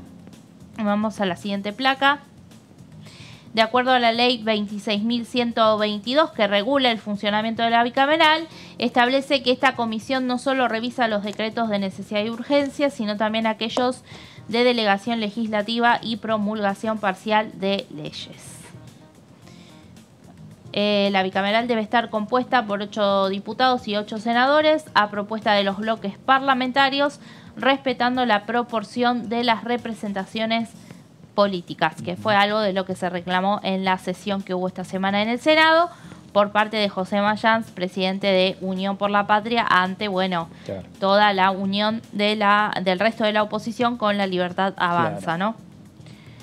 Bien. Cuando Unión por la Patria, recordemos, es la primera minoría con un bloque de 33 miembros. Claro. ¿No? Pero bueno, toda la oposición con el oficialismo han reunido 39. Igual esa oposición de 39, cuando le toquen esos lugares en la comisión bicameral, la van a tener que distribuir entre sectores totalmente variopintos y heterogéneos, digo, porque si le tocan 5 del Senado, va a tener que haber alguna para la Libertad Avanza, una para el PRO, una para los radicales. Le van a tener que dar alguna a los partidos provinciales y hasta ese bloque de 13 escindido del año pasado del Frente para la Victoria, de Unión por la Patria, digo, porque para construir esa mayoría los necesitaron y mucho, entonces le van a tener que dar un lugar. Son actores que no están, digo, hay muchos que vienen del peronismo. Claro. Cuando sea el DNU de reforma laboral o cuando sea el de privatizaciones o el de jubilaciones. ¿Qué van a hacer? Entonces, está abierto el interrogante a ver qué pasa finalmente. Va a estar abierto todo el tiempo, ¿no? Con un final ahí. La mayoría de 39, pero no son los 39, eso le da 5 lugares a la Libertad Avanza y listo. Sí, entonces, tal cual. Vamos a ver. Bueno, cabe aclarar que para quedar avalado, un DNU requiere del voto de una sola Cámara, que es lo que ha sucedido con la mayoría que tenía el Frente de Todos en los primeros 2 años del gobierno, cuando también estábamos en pandemia, y todos los DNU sobre pandemia se aprobaban en las sesiones en ese momento telemáticas que teníamos. Pero para ser declarado inválido se precisa que sea rechazado en ambas cámaras, y acá viene la complejidad de por qué nunca se declaró nulo un DNU, porque es difícil, muy difícil reunir estas dos condiciones. Bien, y ahora, si les parece, vamos a pasar a la cantidad de DNUs emitidos por los presidentes. Esta es una herramienta que se ha incorporado en la reforma constitucional de 1994, por lo tanto hablamos de los decretos de necesidad y urgencia de Carlos Menem a partir de 1995, ¿no? De 1995 a 1999 emitió 110 DNU. Fernando de la Rúa, entre 1999 y 2001, que sabemos no terminó su mandato, emitió 59. Bueno, post-crisis, Eduardo Duhalde, que estuvo de 2002 a 2003, no llegó a estar un año en la presidencia, emitió 179. Tenemos acá una gran cantidad en medio de ese contexto de crisis, ¿no? Después tenemos a Néstor Kirchner, que hasta ahora tiene el récord de 2003 a 2007 con 236. Tenemos a Cristina Fernández de Kirchner, que es la que menos ha emitido, porque ella tuvo 2 mandatos de 2007 a 2015, es decir, en un lapso de 8 años emitió 77. ¿Por qué? Porque tenía Cámara favorable. También, hay que decirlo. El 54% de 2011, de 2011 a 2015. Una Cámara favorable, ambas cámaras del Congreso favorables para casi una mayoría propia, digamos, de quórum en los 2 recintos, y la oposición en ese momento decía que era una escribanía. Claro. Bueno, ese es el contexto por el cual sale ese número tan bajo de 77 en 8 años. Era más, digamos, más práctico para el oficialismo enviar directamente los proyectos al Congreso. Que tengan la fuerza de ley, que nunca es la misma que un decreto, porque obviamente la ley tiene un marco jurídico superior, entonces, bueno, se aprovechaba eso. Bueno, después tenemos a Mauricio Macri con 70 DNU entre 2015 y 2019. Trepa de nuevo Alberto Fernández arriba del centenar de 2019 a 2023 con 176 según los cálculos de Tonelli. Entonces habría 76 DNU que sí fueron analizados por la bicameral. Exactamente. Y ahora tenemos a Javier Milei que empezó su mandato hace 5 días nada más, 2023, y va a gobernar hasta 2027. Uno por día. Con 4, así es, casi promedio 1 por día, 4 hasta la fecha. El primero de ellos ha sido la modificación de la ley de ministerios, que es el primer DNU de todo gobierno. También otro de los DNU que sacó estos días fue para modificar la normativa que le impedía a Rodolfo Barra ser el procurador del Tesoro. Y bien, bueno, tenemos esos 4 y se anuncia para la semana próxima uno que va a dar que hablar seguramente. Claro. Bueno, gracias Meli, porque estos son los pasos que van a tener que dar las normas que firmaron los presidentes de la Nación desde la reforma constitucional del año 94 hasta las normas que está firmando por estas horas, por estos días, el presidente Javier Milei. Cuando llega, ¿cuál es el proceso que tiene que seguirse aquí en este Congreso Nacional? Lo que no marca el reglamento, tampoco lo marca el texto constitucional, ni tampoco fue un tema de discusión de los constituyentes, respecto a que si esa comisión bicameral de trámite legislativo, esta comisión bicameral de los DNU, tiene que ser presidida por el oficialismo. Eso no lo dicen. No, en teoría se constituye y los propios integrantes de la comisión deciden cuál es su presidente. Claro. En la teoría, digo. Y supuestamente el sector que tiene mayor cantidad de miembros es el que dice la que preside. Nos pertenece a nosotros. La presidencia nos pertenece a nosotros por ser mayoría. Hay que ver finalmente cómo queda cada fuerza y ahí se va a decidir. No, dárselo al oficialismo no, porque mencionábamos el caso de una etapa del gobierno de Cambiemos donde la tuvo la oposición. Claro. Cuando estaban 8 y 8 de los 16 que la integran. Claro. Así que ya hay antecedentes de que no necesariamente la encabeza el oficialismo. Bueno. Porque, ojo, esto es importante. ¿Y por qué vos lo marcás? Sí. Porque el desempata, en caso de empate 8 y 8, te desempata el presidente. Claro. Que un dictamen avance o no para llegar al plenario de la Cámara. Y ahí la libertad avanza, más allá de que tiene pocos senadores, tiene 7 sobre 72, pero si hay acuerdos políticos que lo impulsan a uno de sus integrantes a presidir la comisión, es una ventaja importante. Claro. Estás dando la llave de desbloquear un empate. Claro, exactamente. No es la presidencia para decir hola, ¿cómo les va? Buen día, empieza la comisión. No, es una herramienta muy importante. Muy importante. El acuerdo igual, que se hizo en el Senado Nacional no alcanza ahora, digamos que ese acuerdo ya se cerró, caducó. Fue un acuerdo para conformar las autoridades. Ahora así lo dicen empieza desde de otra los manera. Provinciales, ¿no? Pero claro, bueno. Los misioneros salieron a aclarar hoy que esto era para poder poner en marcha el Senado y que no quedara empantanado el tema de las autoridades. Claro. Vos decís, si es la foto que se toma para distribuir las comisiones, no sabemos. No se sabe. No se sabe. Bueno, vamos a ver entonces cómo se va a ir desarrollando. Ahí también, cuando se habla de quiénes son aquellos diputados, aquellos senadores que integran las comisiones, estamos en el pleno debate. Respecto no solo a las comisiones permanentes que tiene esta Cámara de Diputados, las comisiones más urgentes que tiene que estar conformando, porque van a empezar a ingresar en algún momento de los próximos días algún proyecto al Congreso Nacional, sino también ya pensando en la comisión del trámite legislativo. Ahí pensando también. En DNU, sí, Héctor Estefani nos decía hace unos minutos, el diputado del PRO, aquí en Diputados TV, que a él le llegaron versiones de que sería en enero, recién que se pondría en marcha, y uno mira, y lo hablábamos antes, de todo el trámite administrativo que tiene la creación de una comisión, con otro aditamento que es que tenés 2 feriados en las semanas que vienen. Tenés el feriado del viernes, lunes. Del lunes 25 y después el del lunes primero. Claro. Entonces ahí ya tenés semanas más cortas también que te van a te demoran todo lo que es el trámite en lo que tiene que ver con formalismos de días hábiles y de todas estas cuestiones de papelería. Entonces eso también te puede ir demorando el tema de la formación de las comisiones. Bueno, nos vamos a ir ahora a la provincia de Córdoba.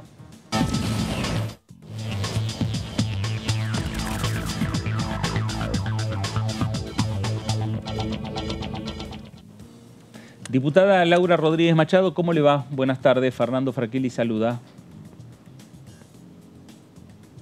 ¿Qué tal? Muy buenas tardes acá en Córdoba ya, calor y humedad, parece Buenos Aires. Bueno, acá estamos, como usted bien dijo, parece Buenos Aires, acá estamos en Buenos Aires y estamos en esa situación.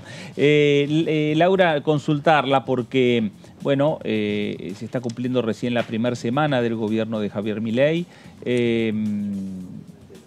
Hay muchas especulaciones respecto a cuándo pueden ingresar proyectos, cuándo pueden convocarse a sesiones extraordinarias. No sé si usted tiene alguna información al respecto.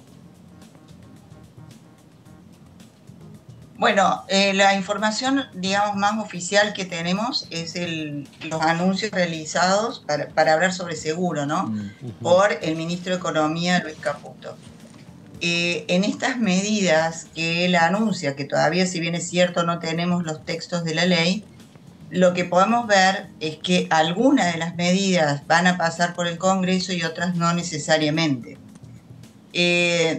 Las medidas que él estaba anunciando, en principio tendrían una disminución del déficit fiscal de alrededor de 5.3. De ese monto de disminución del déficit, solo medidas que implicarían una disminución del déficit fiscal de cerca de 2 puntos o 1.8 pasarían por el Congreso.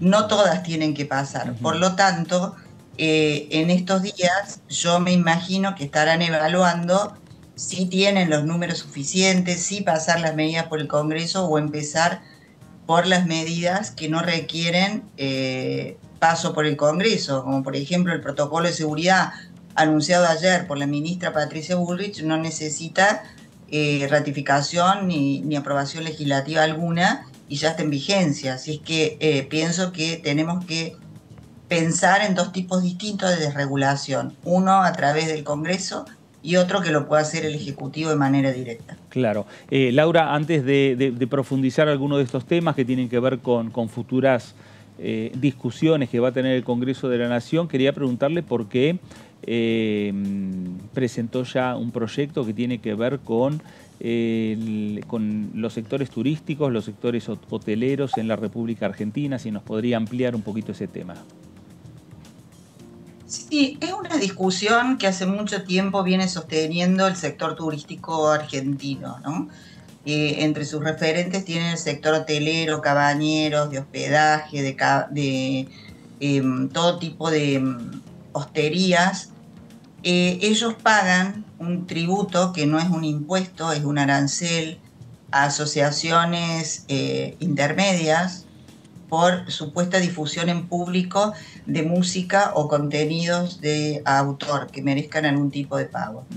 Ahí la discusión está cuando estos hoteles tienen un televisor en sus habitaciones, que estos organismos le estarían cobrando igual por difusión pública, a pesar de que las habitaciones de los hoteles son privadas, es decir, no se considera un espacio público. De hecho, para entrar en la habitación de un hotel necesitas o la llave, o necesitas haber abonado, o necesitas un orden judicial, si es que esto no se autoriza que se abra.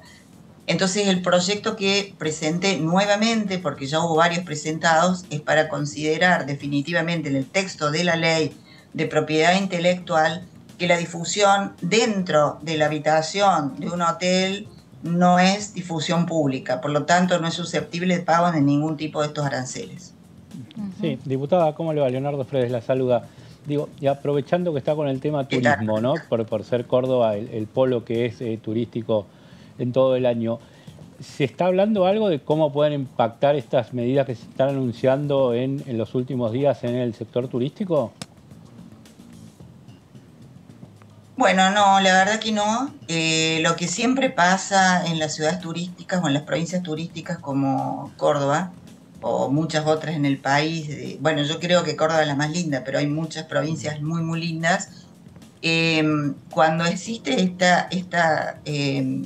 este impacto sobre lo que se llama el impuesto país o una no claridad de cuánto cuesta el dólar o cómo hacerse de esta moneda cuando uno viaja en el extranjero, en realidad esto siempre beneficia al sector turismo local. y a su vez cuando hay una brecha muy alta del dólar, el turismo extranjero normalmente viene a la Argentina. Si bien es cierto, estos son aspectos muy generales, pero cuando pensamos que para salir del país todavía se va a mantener el impuesto país, tanto en pasajes aéreos y demás, evidentemente que los sectores turísticos nacionales de alguna manera no se verían tan afectados. Ahora, el tema inflacionario en general sí está pegando fuerte, los valores de los hoteles que no han sido reservados anticipadamente están fluctuando muchísimo. Se está dando, ayer había programas periodísticos que hablaban de personas que habrían reservado algunos meses que están pagando la mitad de los que van a pagar los que ahora empiezan a reservar sus paquetes de vacaciones. Así que bueno, eso está generando algún tipo de complicaciones. ¿Qué tal, diputada? La saluda Melisa Jofre. Le quería consultar porque, bueno, también una información que ha salido por parte del Ministerio de Economía, aunque no está confirmada, pero se habla de que podría venir en alguno de los proyectos que enviaría el gobierno, es la restitución del impuesto a las ganancias. De hecho, el vocero Manuel Adorni ha dicho que en ese caso sería por un cortísimo plazo, pero no lo descarta. Es un proyecto que, si bien el presidente Javier Milei votó a favor, sí en ese momento no lo hizo Juntos por el Cambio. ¿Ustedes qué posición tomarían entonces ante esta posible restitución de ganancias? Bueno, la primera cosa que tenemos que recordar que lo que se votó hace unos meses atrás no fue la eliminación total del impuesto de ganancias. Fue solamente para un determinado grupo y sector y una determinada característica. La presión fiscal de ganancias se votó tiempo atrás dentro del marco, decimos nosotros, incluso de la campaña de lo que fue el ministro de Economía Massa, pero fue parcial. Ahora, Juntos por el Cambio en ese momento dijo que hay que abordar a todo el tema tributario, porque sacar parcialmente algunos impuestos sin disminuir el déficit fiscal podía generar desequilibrio, entre otros argumentos que nosotros utilizamos.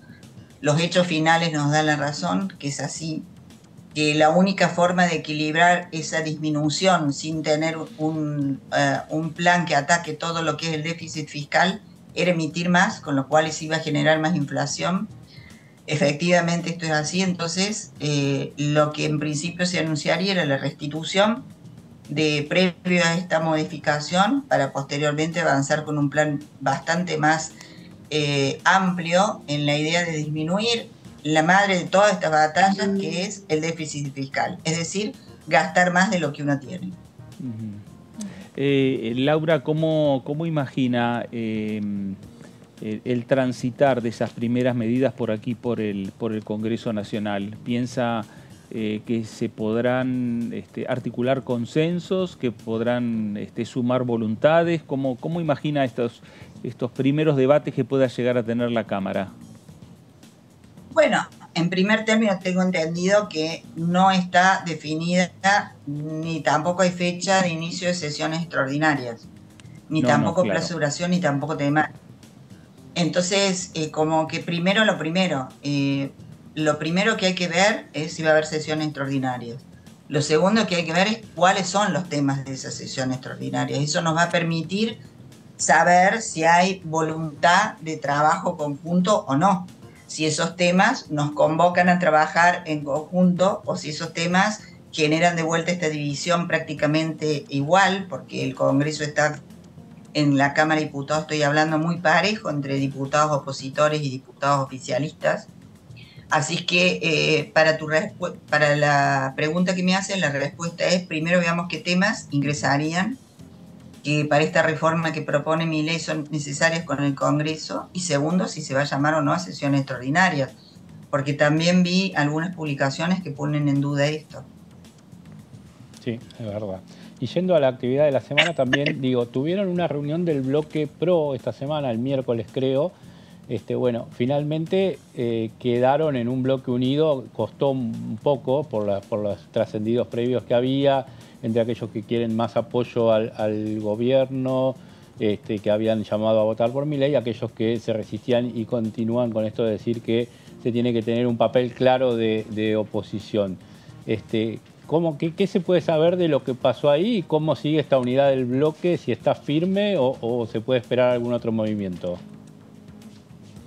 Bueno, en la reunión de bloque que tuvimos esta semana, lo que ocurrió es que no bien fueron anunciados las medidas económicas por Caputo, claro. Se convocaron a nuestros economistas, estuvo Luciano Laspina, Daniela Morlero, Germana Figueroa, entre otros, y estuvo también José Luis Esper, y estuvieron tratando y analizando, y nos sacamos muchas dudas, quienes no están exactamente en el tema económico tan estricto, de las implicancias que podía tener este paquete económico.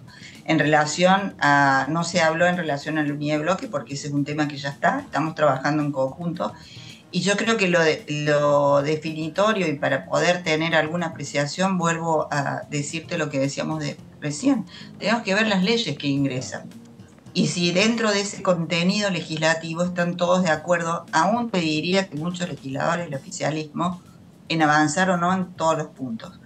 Creo que cualquier análisis que no parta de saber el texto que hay que aprobar o lo que se somete a consideración, podemos tener un grado de abstracción tal que no se dé después en la realidad. Hay que esperar que entre el paquete legislativo o algunas leyes como para saber cómo se van a ir agrupando los diputados, no solamente los bloques, te diría que los diputados de cada bloque, porque cada bloque va a tener en algunos casos diputados que van a aprobar. No te olvides que muchos diputados también responden a gobernadores de la provincia, tanto en el oficialismo como en la oposición, y a veces ellos votan diferente, de acuerdo a los requerimientos de sus provincias. Claro. Diputada, ¿y ha conocido o haya tenido contacto con alguno de sus pares de la Libertad Avanza que han ingresado? ¿Cómo ha sido ese recibimiento por parte de si, bueno, usted personalmente pudo tener algún intercambio con los nuevos legisladores que sabemos la gran mayoría del nuevo bloque oficialista no viene de la actividad política y, bueno, algunos tampoco tienen la experiencia legislativa? Bueno, yo he estado en contacto con los 3 diputados nacionales de la provincia de Córdoba que integraron el grupo de la Libertad Avanza, que entró con sus diputados nacionales, el diputado Bonoroni, la diputada Ponce y la diputada Cecilia Ibáñez, pero también habíamos trabajado con ellos en la fiscalización de la campaña en la provincia de Córdoba. Recordemos que un sector del PRO colaboró activamente en la fiscalización junto con la Libertad Avanza, así que yo había trabajado con ellos en la fiscalización de la provincia, cubriendo algunos lugares que ellos no lo solicitaron y ayudando en el escrutinio, así es que ese contacto ya los tenemos una excelente relación, pero también decirte que tenemos muy buena relación con los diputados de Giorgetti que entraron por la provincia de Córdoba, y que de alguna manera también han coincidido con muchas de las medidas que estaría tomando Javier Milei. Así es que creo que por lo pronto puedo hablar por los legisladores cordobeses, estamos en contacto recíprocamente y nuevamente vamos a esperar las leyes para poder si podemos votar todos juntos. Bueno, Córdoba está teniendo un peso importante en ocupar lugares importantes, los que le corresponden aquí en el Congreso Nacional, pero también en el Poder Ejecutivo. Es decir, que es una etapa importante para la provincia, y más allá que lo que usted está señalando de buena relación con los diputados de la Libertad Avanza, con los diputados que responden al ex gobernador Giorgetti o al actual gobernador Giorgetti de la provincia de Córdoba, ustedes plantearon y dejaron también en claro el tema, que las discusiones van a ser ley por ley una vez que se empiecen a conocer los proyectos. No hay aprobación a libro cerrado. Bueno, nosotros, el PRO siempre se ha caracterizado porque siempre las aprobaciones son ley por ley, artículo por artículo. Nunca, ni aun cuando el presidente Macri estaba a cargo, nosotros dejamos de ver artículo por artículo y cuando teníamos alguna inquietud y alguna modificación nos comunicábamos con el Ejecutivo. Nosotros no somos mano de yeso, no somos una escribanía, siempre analizamos caso por caso. Esto no significa que no estemos dispuestos a colaborar, simplemente que entendemos que puede ser un aporte importante la óptica que tenemos desde el territorio, desde lo provincial y de nuestras realidades a la hora de analizar cada una de las leyes que van a ser sometidas a nuestra consideración. Diputada, ¿cómo está la situación del PRO de Córdoba, teniendo en cuenta que uno de los legisladores, Oscar Carreño, él ha pasado al bloque de cambio federal que ahora preside Miguel Pichetto, y ha habido algunas críticas por parte de algunos diputados de su bloque hacia él, por este cambio de bloque, pero no sé, en el caso del PRO Córdoba, ¿cómo está la situación? Nosotros en el PRO Córdoba tuvimos una asamblea que era por otro tema, se planteó y hemos generado una reunión con la cúpula directiva de Córdoba y miembros de la asamblea para que se presente nuestro diputado y presidente del partido, Oscar Carreño, a hablar de esta situación y analizarlo desde los órganos internos del partido de Córdoba. Estamos en eso. Pero, por ejemplo, también ha pasado situación similar, entiendo, con el mendocino, ¿no? Álvaro Martínez. No, en este caso creo que el mendocino ha hecho un monobloque, no sé si integrado otro bloque. Claro, sí, es verdad. Sí, Unión Mendocina es el bloque de Álvaro Martínez, que actuaría como aliado del Frente PRO si es que se termina de consolidar este frente, donde el PRO aportaría 37 y habría 13 diputados como satélites, digamos. Está bien. Laura, vuelvo otra vez al proyecto que presentó, al proyecto que tiene que ver con eliminar algunos no impuestos, pero sí tributos que tienen que pagar los sectores hoteleros, sectores turísticos en la provincia. ¿Cómo va a ser ese trámite parlamentario para que esta vez sí pueda avanzar? Bueno, el proyecto anterior, que modificaba la ley de propiedad intelectual, donde consideraba que la difusión pública no es considerada tal en una habitación de un hotel, tan exentos, porque hay una serie de exenciones sobre esto en la misma ley, y agregaría esta más. Simplemente tiene que producirse un despacho comisión. Cuando yo era senadora, ese despacho comisión se manifestó por unanimidad, inclusive firmaron los senadores del Frente de Todos en ese momento, que era Carlos Caserio de Córdoba y la diputada Ana María Yani del Sur, pero sin embargo no pudo llegar al recinto. Así que yo espero que nuevamente se vuelva a tratar en comisión y que podamos avanzar, porque vuelvo a decir, esto no es de financiar a las organizaciones que preservan los derechos de autor y que cobran por eso. Porque acá la discusión es si la habitación de un hotel, de una hostería, de una cabaña es considerada difusión pública o difusión privada, toda vez que no se puede ni saber si la persona que estaba adentro prendió o no el televisor, si hizo uso o no de esa situación. Probablemente hay gente que... Entonces, como no se sabe, se hace un cálculo a ojo, y eso es por demás injusto, porque por el solo hecho de que haya un televisor en un lugar que no se sabe si se va a utilizar, y además que es un ámbito privado, cobrar el arancel, eso es lo que nos parece que hay que corregir. Claro. Laura, gracias por estos minutos para con Diputados Televisión. De nada, muy buenas tardes. Gracias. La diputada Laura Rodríguez Machado, diputada nacional por el PRO, por la provincia de Córdoba. Bueno, empiezan a ingresar proyectos, más allá que se están esperando la convocatoria extraordinarias, y como decía la diputada Rodríguez Machado, algunos señalan que posiblemente no haya convocatoria.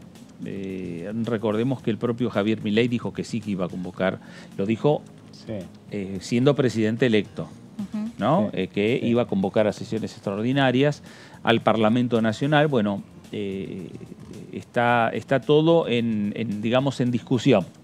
En veremos. En veremos. No solo la convocatoria, sino también si hay convocatoria, qué proyectos son los que van a ingresar. ¿Por qué instrumento van las medidas que se están anunciando? ¿Cuál va por DNU? ¿Cuál va por proyecto de ley? ¿Por qué Cámara conviene que entre? Todo eso seguramente se está analizando en estos días. Una perlita con el tema de este proyecto de la diputada que explicaba de escuchar música o ver alguna televisión, que es los contenidos que se difunden por televisión en las habitaciones de los hoteles. El diputado Carnaghi de Neuquén había presentado una iniciativa en ese mismo sentido, pero después la levantó. Como a los 3 o 4 meses nos aclaró acá en Diputados TV, no, porque hablé con algunos actores de todo este circuito y mejor era levantar el proyecto. Me parece que tuvo algún tirón de orejas de la parte de los autores y compositores y por eso se decidió dar marcha atrás, pero bueno, ahí están puestos sobre la mesa quiénes son los protagonistas de esta disputa, digamos, un poco, ¿no? Claro. El tema que todo lo que se sobrecarga en lo que es el establecimiento hotelero, el hotelero lo recarga lo traslada, directo, ¿no? Sí, a costos, a precios. No es que lo absorbe ni nada, o sea, ya está y va. Incluso algunos lo aclaran en determinados, cuando hacen la facturación o el presupuesto, te ponen impuesto de tal cosa, impuesto de la asociación de compositores o lo que sea, o impuesto municipal, si es que a veces la municipalidad cobra alguna tasa o algo. Sí, bueno, la provincia también, ¿no? Hay tasas ambientales. A ustedes les saldría esto el hotel, pero mire, están cobrándome estos impuestos. Claro, y se tiene uno que hacer cargo. Y uno dice, mire, llévese el televisor si quiere, no se haga problema. O habitación, ver alguna forma de decir habitación sin el aparato de televisor. Claro. Que de hecho muchos chicos me parece que no es ilógico el proyecto que está planteando Rodríguez Machado o el proyecto que, como dice Leo, lo planteaba el diputado Carnaghi. La verdad, me parece bastante lógico y que no tendría que tener mucha discusión, tendría que tener rápidamente un dictamen, como lo tuvo en el Senado por unanimidad, porque la verdad es un proyecto para que salga por unanimidad, porque los mismos legisladores son los que lo están sufriendo cuando salen de su provincia y se van a hacer, aunque sea no solo de vacaciones, se van a hacer actividades políticas al interior, pagan el hotel y le están recargando porque hay un televisor dentro de su habitación. Sí, y una aclaración que se hacía ahí es que si es el televisor de la habitación, está en cuestionamiento por parte de este proyecto. Si es el televisor del lobby del hotel o de un área común, ahí sí. A ese punto intermedio se había llegado, que el hotel dice, bueno, sí, cobrame por el del lobby, cobrame por el que está en la piscina o en el área que sea, pero no por las habitaciones. Claro, exacto, porque además los costos son distintos. Claro. Porque el impuesto a lo mejor por un televisor en un lugar colectivo tiene un costo que después se prorratea por todas las habitaciones y prácticamente no es nada, no se nota. Pero habitación por habitación es una suba importante para el usuario, en definitiva. En estos momentos en los cuales los precios están totalmente desnivelados, enloquecidos, cada uno cobra lo que quiere, no solo de los hoteles, sino en todos lados. En todo. ¿no? Y es un poco la principal preocupación que hoy tiene toda la República Argentina. Que si no es necesario uno no compre cosas, porque como está en esta flotación de precios, que no sabe dónde va a parar, y algunos aumentaron por las dudas para ver hasta dónde sigue esta escalada, no comprar aquello que no sea necesario. Tal cual. Sí, la especulación, obviamente, la orden del día, como siempre, pero bueno, como dice Leo, esperar a ver. Y es el momento también de buscar, me parece, ¿no? De volver a patear. Sí. Pero bueno, son los momentos que nos tocan estar viviendo. Nos vamos. Meli, gracias. Gracias, Fernando. Leo, gracias. Cuando quiera, cualquier viernes o cualquier día de la semana, usted se viene. A usted también. Gracias por estar ahí. Quédese en sintonía, quédese en Diputados Televisión. Esto fue El Análisis. Nos reencontramos. Gracias.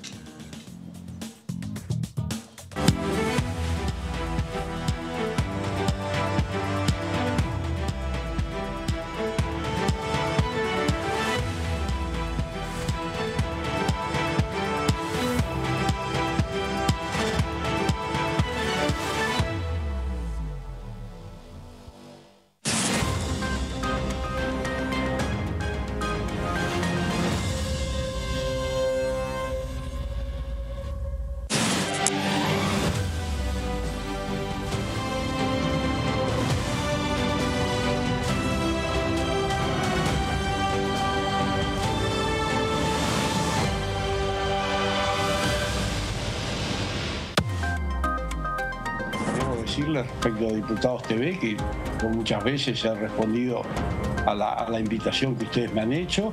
Siempre he sentido un trato muy cordial, muy correcto, muy ecuánime. Yo miro Diputados TV cuando suelo estar en el despacho y veo que allí pasan las opiniones de todos los bloques, de todos los diputados, de modo que en general me parece que brindan un buen servicio, no a la Cámara, sino a la comunidad, que tiene la oportunidad a través de Diputados TV de escuchar todas las voces y todas las opiniones.